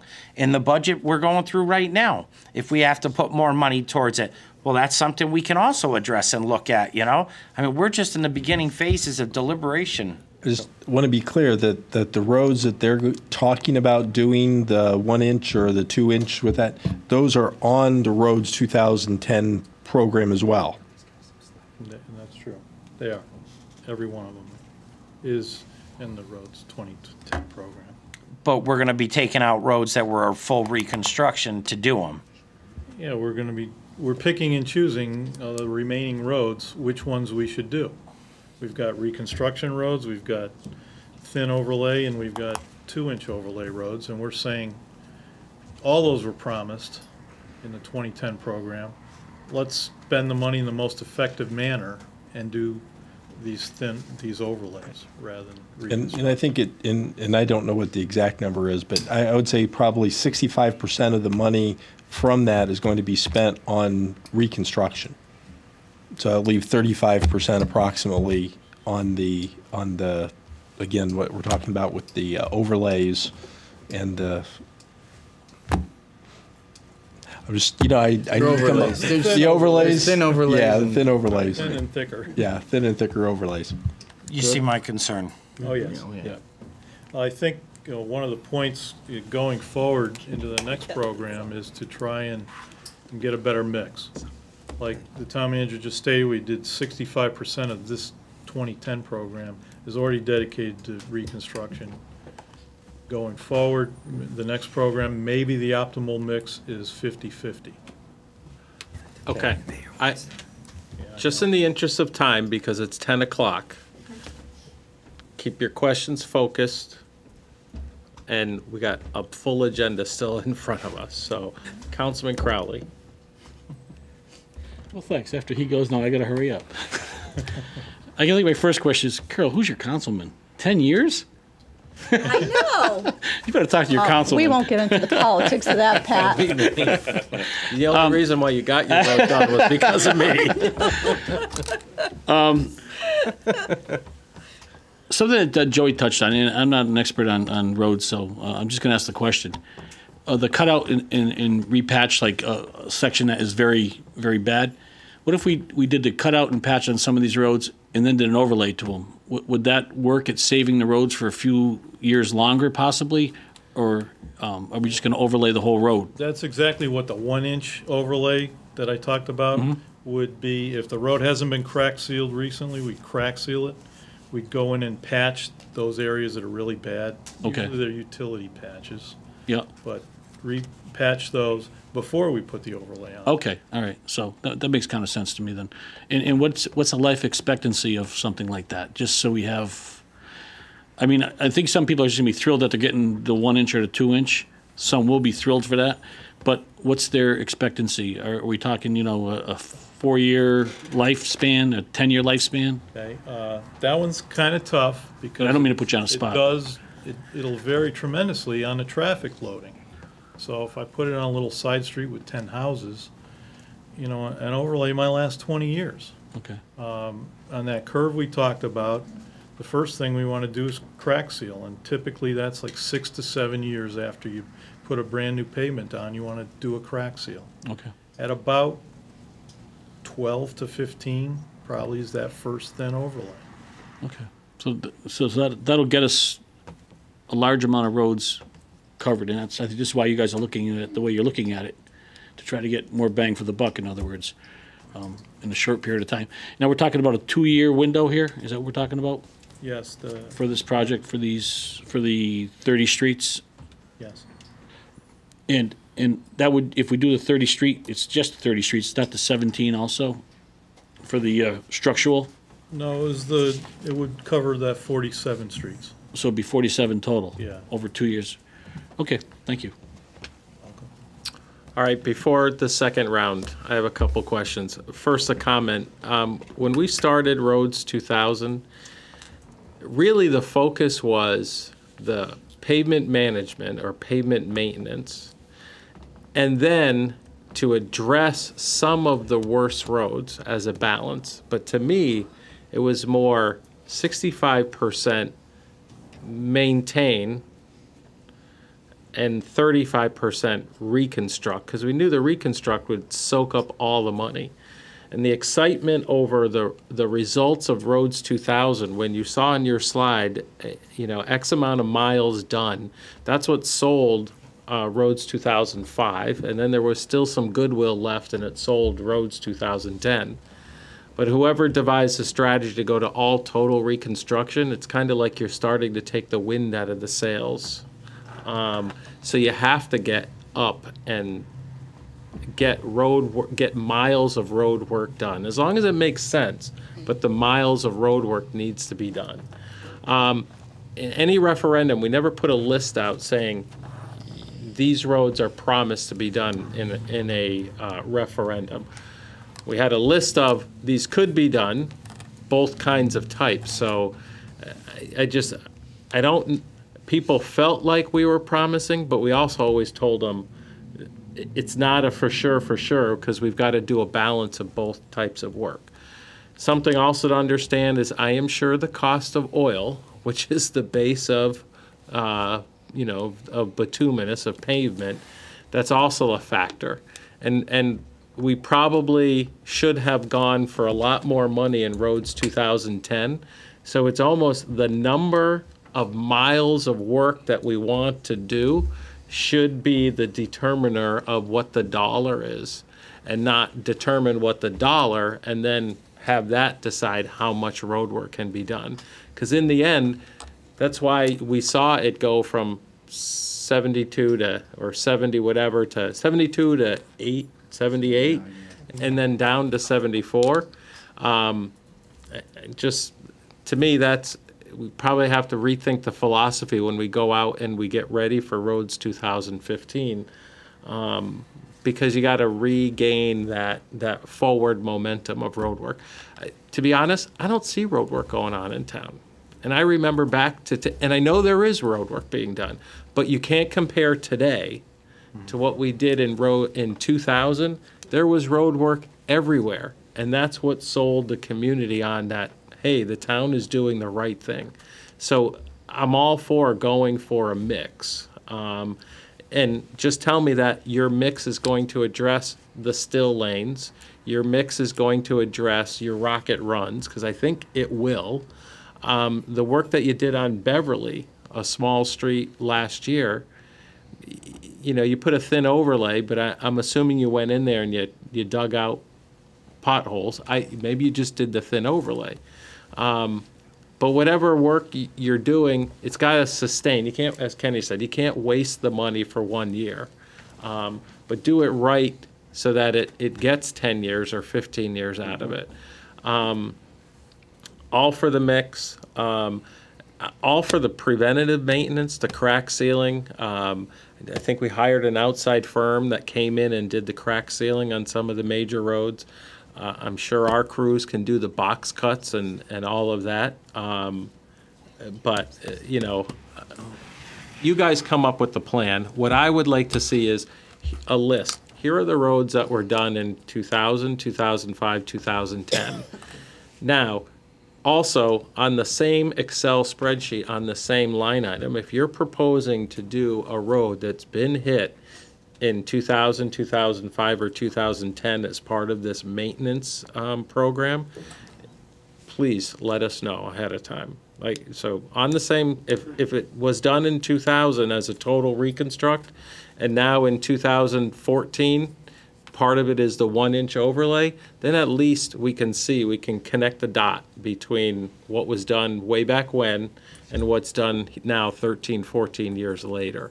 But keep it all on the same line so we can see what worked, because we'll get the complaints. People will have already said in the past, I know this road was repaved 10 years ago, and how come you're putting more pavement down? Phoenix Avenue is a classic example. Well, it's a heavy traveled road. You don't want to lose it to then cost millions to have it redone. But if you show us what was done and what plans to be done, the visual will work, at least for me. And I'd love your presentation that you guys were flipping through, if that can get sent out to the council. Because we didn't get it. It wasn't linked on our agenda, so if we can get it sent out to us. Joey. Real quick, you know, I mean, if we have a road that's lasted 60 years, I can't see, especially if it's a low-traveled road, rebuilding that road to last another 60 years. You know, I used to live over on Westford Avenue, and the road was pretty tough, but there was 10 cars that went down in a day. But we boxed that whole road out, took it all out, and put a brand new base underneath there and built it to highway standards there. You probably could have just turned that under if that road would have lasted 10, 15 years before it really went bad. At least we could have got other roads done and then probably put them on the back side. And really, I think we need to look at how much this road is being used, how long it's been in there. Because if a road lasted 50 years, and it's coming apart now. Even if that subgrade is not the best of stuff, it's still, once you turn that blacktop underneath it, it's going to be better than what was there originally, and we can get more roads done. And let's worry about it in 25 years. At least get the more roads done. I really don't agree 100% with you guys when we dig them out completely, especially a road that isn't traveled. A highly traveled road, I agree, but the ones that don't have a lot of traffic, let's just try to get them going. That's Billy touched on that. He touched on that. The roads that we are having designed, we're having them do borings, see what's going on underneath, and try to use that stuff. Even if stuff is questionable and it can get us 20 years out of that road before it starts to really go, you know, we can't rebuild every road in town. We just got to make them safe. And that's the problem. With the money we're doing, we're not making the roads safe. So, you know, we're going to have to do things that may not be 100%, but are going to buy us time. And then as time goes, we can let the 30 councils past us deal with it. But right now, we need to make the road safe. And if that means we do a road that may not last 50 years, but will last a little bit of length of time, let's do it so the roads are safe. All right. Good? Carol? One quick comment. I like the idea of doing more roads, but I do want to see the list because I think it's got to be, one thing I respectfully disagree with Scott on is we did sell the first road referendum with specific roads on it, and they were scheduled to be done. They were colorized. I remember being at all the meetings. So we did do it that way, and I think, again, it goes back to what people vote for. They always look at their roads, is my road going to be done, and when's it slated to be done? We didn't make promises, but we had roads on that referendum. So I don't want to leave any of those that were on those lists, 2000 and 2005, out of whatever you're doing now. I think we have to keep our promise to those people that voted for it. So that's all I have. Anyone else? Thank you, gentlemen. And we'll bring back any of the other topics at the next meeting. Yes, thank you. Meaning the Abbey Road, Broadbrook. Correct. Perfect. Thank you, gentlemen. Thank you. And that finishes your report, Matt. Town Attorney's report. Anything, Kevin? I think in light of that, I'll defer to next meeting. Questions for Kevin? Reports of special committees of council. Anything from the Enfield High School Building Committee? Ken? Not at this time, since we've been in budget. It's kind of hard for me and Pat to make the meetings, but as soon as budget's done, we'll start trying to attend them. Pat? Yeah, and they had a meeting Saturday to pick the construction manager at risk. And there's still some question going back and forth about it, so we'll get back to you as soon as we do get a clear answer on that.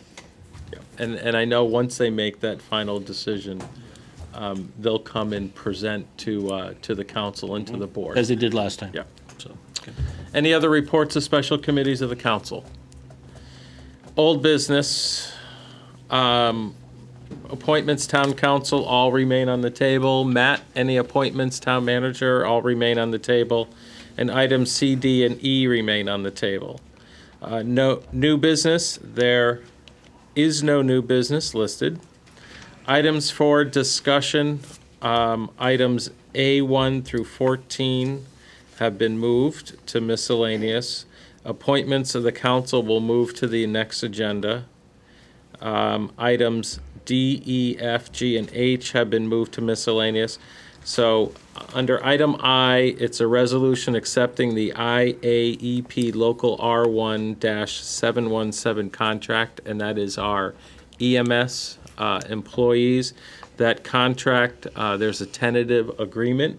That contract is posted on the town's, or will be posted tomorrow morning on the town's website for the 10-day viewing period. And the council will consider taking action at our next council meeting on May 20th. Discussion, next item J, discussion of modification yard waste collection. Shall we move this to the next meeting? Yeah, I recommend that. Anyone It's fine with me. move to the next, okay. So that moves us to miscellaneous.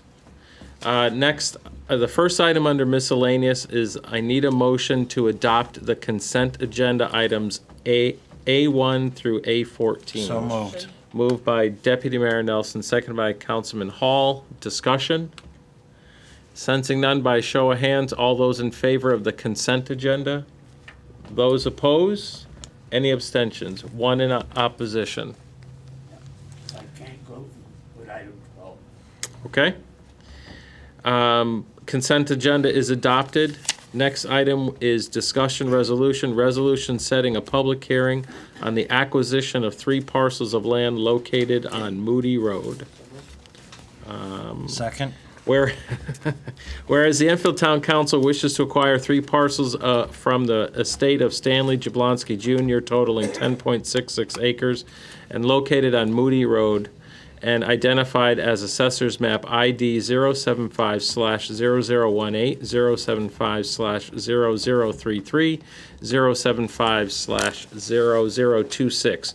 And whereas the proposed acquisition of the property will allow for long-term opportunity for the town to address future municipal needs, particularly the Public Works Department, whose site is fully developed. And whereas on April 4, 2013, at a regular meeting of the Enfield Planning and Zoning Commission, The commission voted to recommend to the council the acquisition of the 3 parcels in conformance with the requirements of Connecticut General Statute, Section 8-24.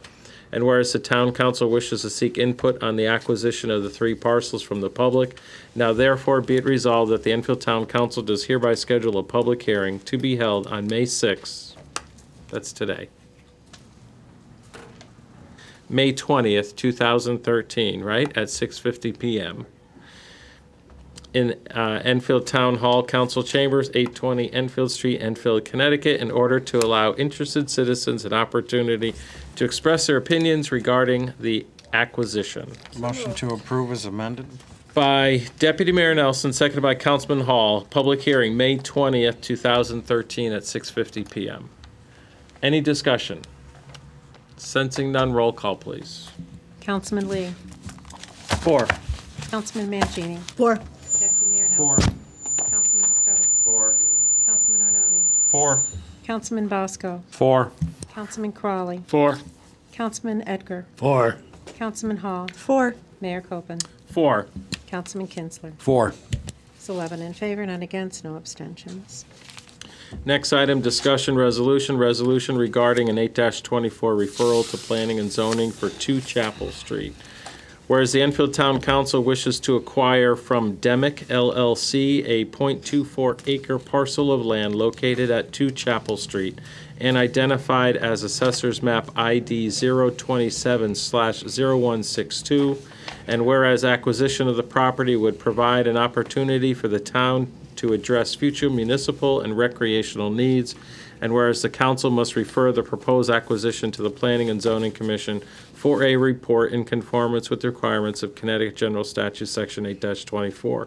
Now therefore be it resolved that the proposed acquisition of the property hereby be referred to the Planning and Zoning Commission in conformance with the requirements of Connecticut General Statute, Section 8-24. So, Moved by Councilman Kinsler, seconded by Deputy Mayor Nelson. Discussion? Discussion? Sensing none, roll call, please. Councilman Lee. 4. Councilman Mangini. 4. Deputy 4. Mayor Nelson. Councilman Stokes. 4. Councilman Arnone. 4. Councilman Bosco. 4. Councilman Crawley. 4. Councilman Edgar. 4. Councilman Hall. 4. Mayor Copen. 4. Councilman Kinsler. 4. There's 11 in favor, none against, no abstentions. Next item, discussion resolution setting a public hearing for the acquisition of a parcel of land at 2 Chapel Street. Whereas the Enfield Town Council wishes to acquire from Demick LLC a .24 acre parcel of land located at 2 Chapel Street and identified as Assessor's Map ID 027/0162, and whereas acquisition of the property would provide an opportunity for the town to address future municipal and recreational needs, and whereas the council wishes to seek input from the public on the proposed acquisition. Now therefore be it resolved that the Enfield Town Council does hereby schedule a public hearing to be held on May 20th, 2013 at 6:45 p.m. in the Enfield Town Hall Council Chambers, 820 Enfield Street, Enfield, Connecticut, in order to allow interested citizens an opportunity to express their opinions regarding the proposed acquisition. So moved. By Deputy Mayor Nelson, seconded by Councilman Lee. Discussion? Discussion? Sensing none, roll call, please. Councilman Lee. 4. Councilman Mangini. 4. Deputy Mayor Nelson. 4. Councilman Stokes. 4. Councilman Arnone. 4. Councilman Bosco. 4. Councilman Crawley. 4. Councilman Edgar. 4. Councilman Hall. 4. Mayor Copen. 4. Councilman Kinsler. 4. There's 11 in favor, none against, no abstentions. Next item, discussion resolution accepting the Armed School Security Officer Supervisor position.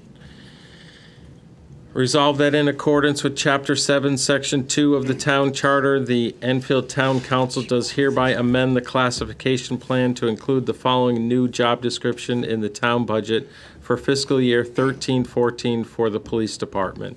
Add 1 Armed School Security Officer Supervisor position, $29 per hour. Moved. Moved by Councilman Hall, seconded by Councilman Stokes. Discussion. Councilman Lee. This is we're resolving to accept the job description, is that really the extent of this acceptance? And setting the rate. I see. Okay. Thank you. Discussion, Councilman Edgar. Hasn't that person already been hired? Yes. And as you might remember, this was an oversight from the last meeting that council asked us to bring back. Further discussion? Sensing none, roll call, please. Councilman Lee? 4. Councilman Mangini? Oh, I'm sorry. I missed that. Deputy Mayor Nelson? Against. Councilman Stokes? 4. Councilman Arnone? Abstain. Councilman Bosco? Against. Councilman Crawley? 4. Councilman Edgar? Against. Councilman Hall? 4. Mayor Copen? 4. Councilman Kinsler? Abstain. All right. It's going to take me a minute. 1, 2, 3, 4. We only have 5 in favor. We have 1, 2, 3, 4 against, and 2 abstentions, I believe. Is that right? No, I'm sorry. There were 2 abstentions. Well, if no one wants to change, if anyone who abstained does not want to change their vote into the affirmative, that the motion fails. Do you want to wait for Cindy? Cindy's a no. That's why she walked out. She didn't want to vote? Nope. Okay, sensing there's not support, the motion fails. Next item on the agenda is discussion resolution authorizing the town manager to enter into an agreement with CROG, STP Urban Program Grant. Whereas the Capital Region Council of Governments has requested proposals from municipalities for transportation projects to be funded under the Federal Surface Transportation Program, STP Urban, and whereas CROG has approximately $4 million available to disperse to Connecticut towns for this purpose, of which $3.2 million is federal funds. And whereas the funds will be awarded on a competitive basis according to project selection procedures developed by the CROG Transportation Committee. And whereas the town wishes to apply to CROG for funds for a project to rehabilitate pavement for the Freshwater Boulevard Pavement Rehabilitation Project on Freshwater Boulevard, specifically from Elm Street, State Route 220, to a point approximately 800 feet north of Cranbrook Boulevard. And whereas the total cost of the project is estimated to be approximately $877,210, and whereas the STPE Urban Program would be responsible for providing an 80% match for the cost of rights-of-way and construction, or approximately $701,768. And whereas the town would be responsible for providing a 20% match for the cost of rights-of-way and construction, or approximately $175,442. And whereas the town would be responsible for the full cost of design of the project, and whereas CROG requires a resolution from the town council supporting this project proposal. Now therefore be it resolved that the town council endorses the application by the town manager to CROG for the project, and be it further resolved that upon CROG approval of the project, the town will provide the required local match for the project. So moved. Second. By Deputy Mayor Nelson, seconded by Councilman Mangini. Any discussion? Councilman Hall? Through the mayor to Matt, I know you got the email on my question on the sidewalk. I apologize if you answered it. I've been. I was planning on answering, because I did send that out. This grant does not allow sidewalk work, but that Freshwater is on the Roads 2010 list, so we could use monies from Roads 2010 for sidewalk improvements. Okay, because, so there's no way they would allow sidewalk work with this project, even though we don't have handicap accessible areas on that road? The grant would not pay for the sidewalks. Okay. So we could do it, and probably as we bid it out, add it as another separate- item, right? But Okay. it would have to be paid for through town money, which would either be Roads 2010 or other monies.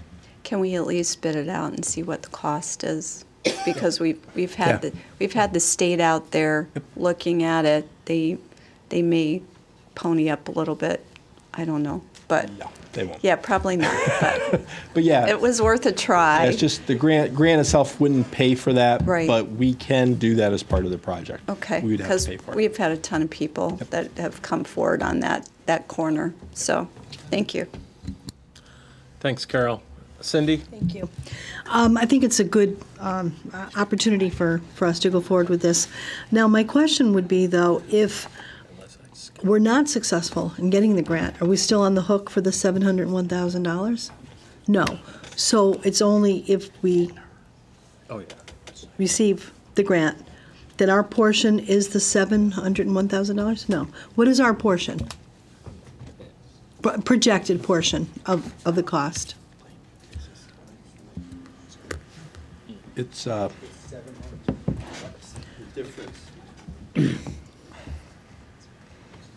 Is the total project 701,768? So we're only on the hook for 20%, is that right? No? Matt's saying yes. 20% of 701.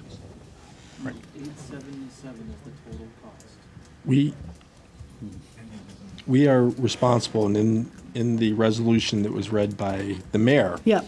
the 20% match for the cost of right-of-way and construction, or approximately $175,442. Okay. And when will we find out what the results are? Approximately. Probably sometime during the summer, late summer. Okay. Usually when they come out with those. And Public Works will get back to us with that? They'll let us know. Thank you. Thanks, Cindy. Ken?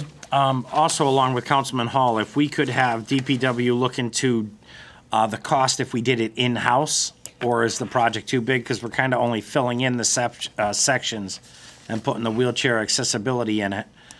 And it's nice, there's $600,000 that we should be saving approximately that we can put towards those road overlays and, not reconstruction. That's all. Thank you. Anyone else? Just where is approximately 800 feet north of Cranbrook? Is that right around, what, Hot Table Panini, or? Basically where the Cranbrook intersection work ended. In other words, there's a portion of Freshwater that was paved with the Correct. intersection of Cranbrook, so that number is basically where that pavement improvement ended, so it'll be. And then the sidewalk, the missing sidewalk pieces and the handicap ramps, they're Closer to Hazard Avenue. okay, so it's really out of the project scope, Right. but we're looking to do the work at the same time, if not before. So, hopefully our in-house crews can do it, so. Okay, anyone else? Sensing none, roll call, please. Councilman Lee. 4. Councilman Mangini. 4. Deputy Mayor Nelson. 4. Councilman Stokes. 4. Councilman Arnone. 4. Councilman Bosco. 4. Councilman Crawley. 4. Councilman Edgar. 4. Councilman Hall. 4. Mayor Copen. 4. Councilman Kinsler. 4. There's 11 in favor, none against, no abstentions. That completes miscellaneous. Public communications is next. Anyone in the audience wishing to address the council? Margaret.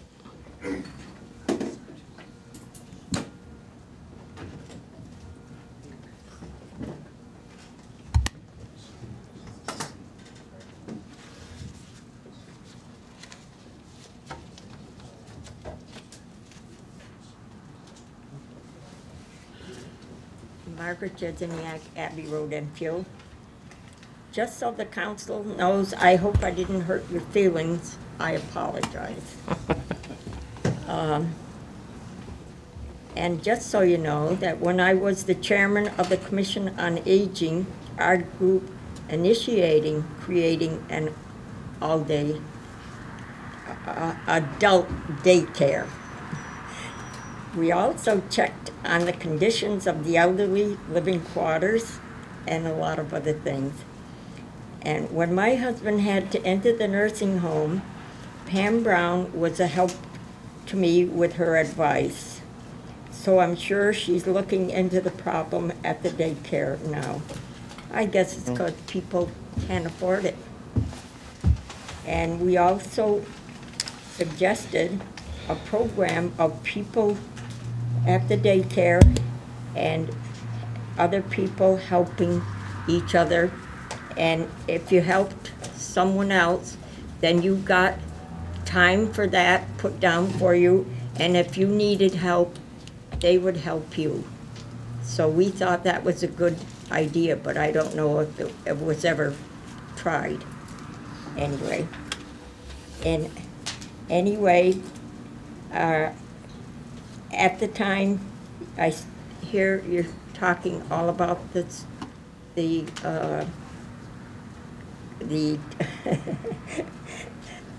the roads.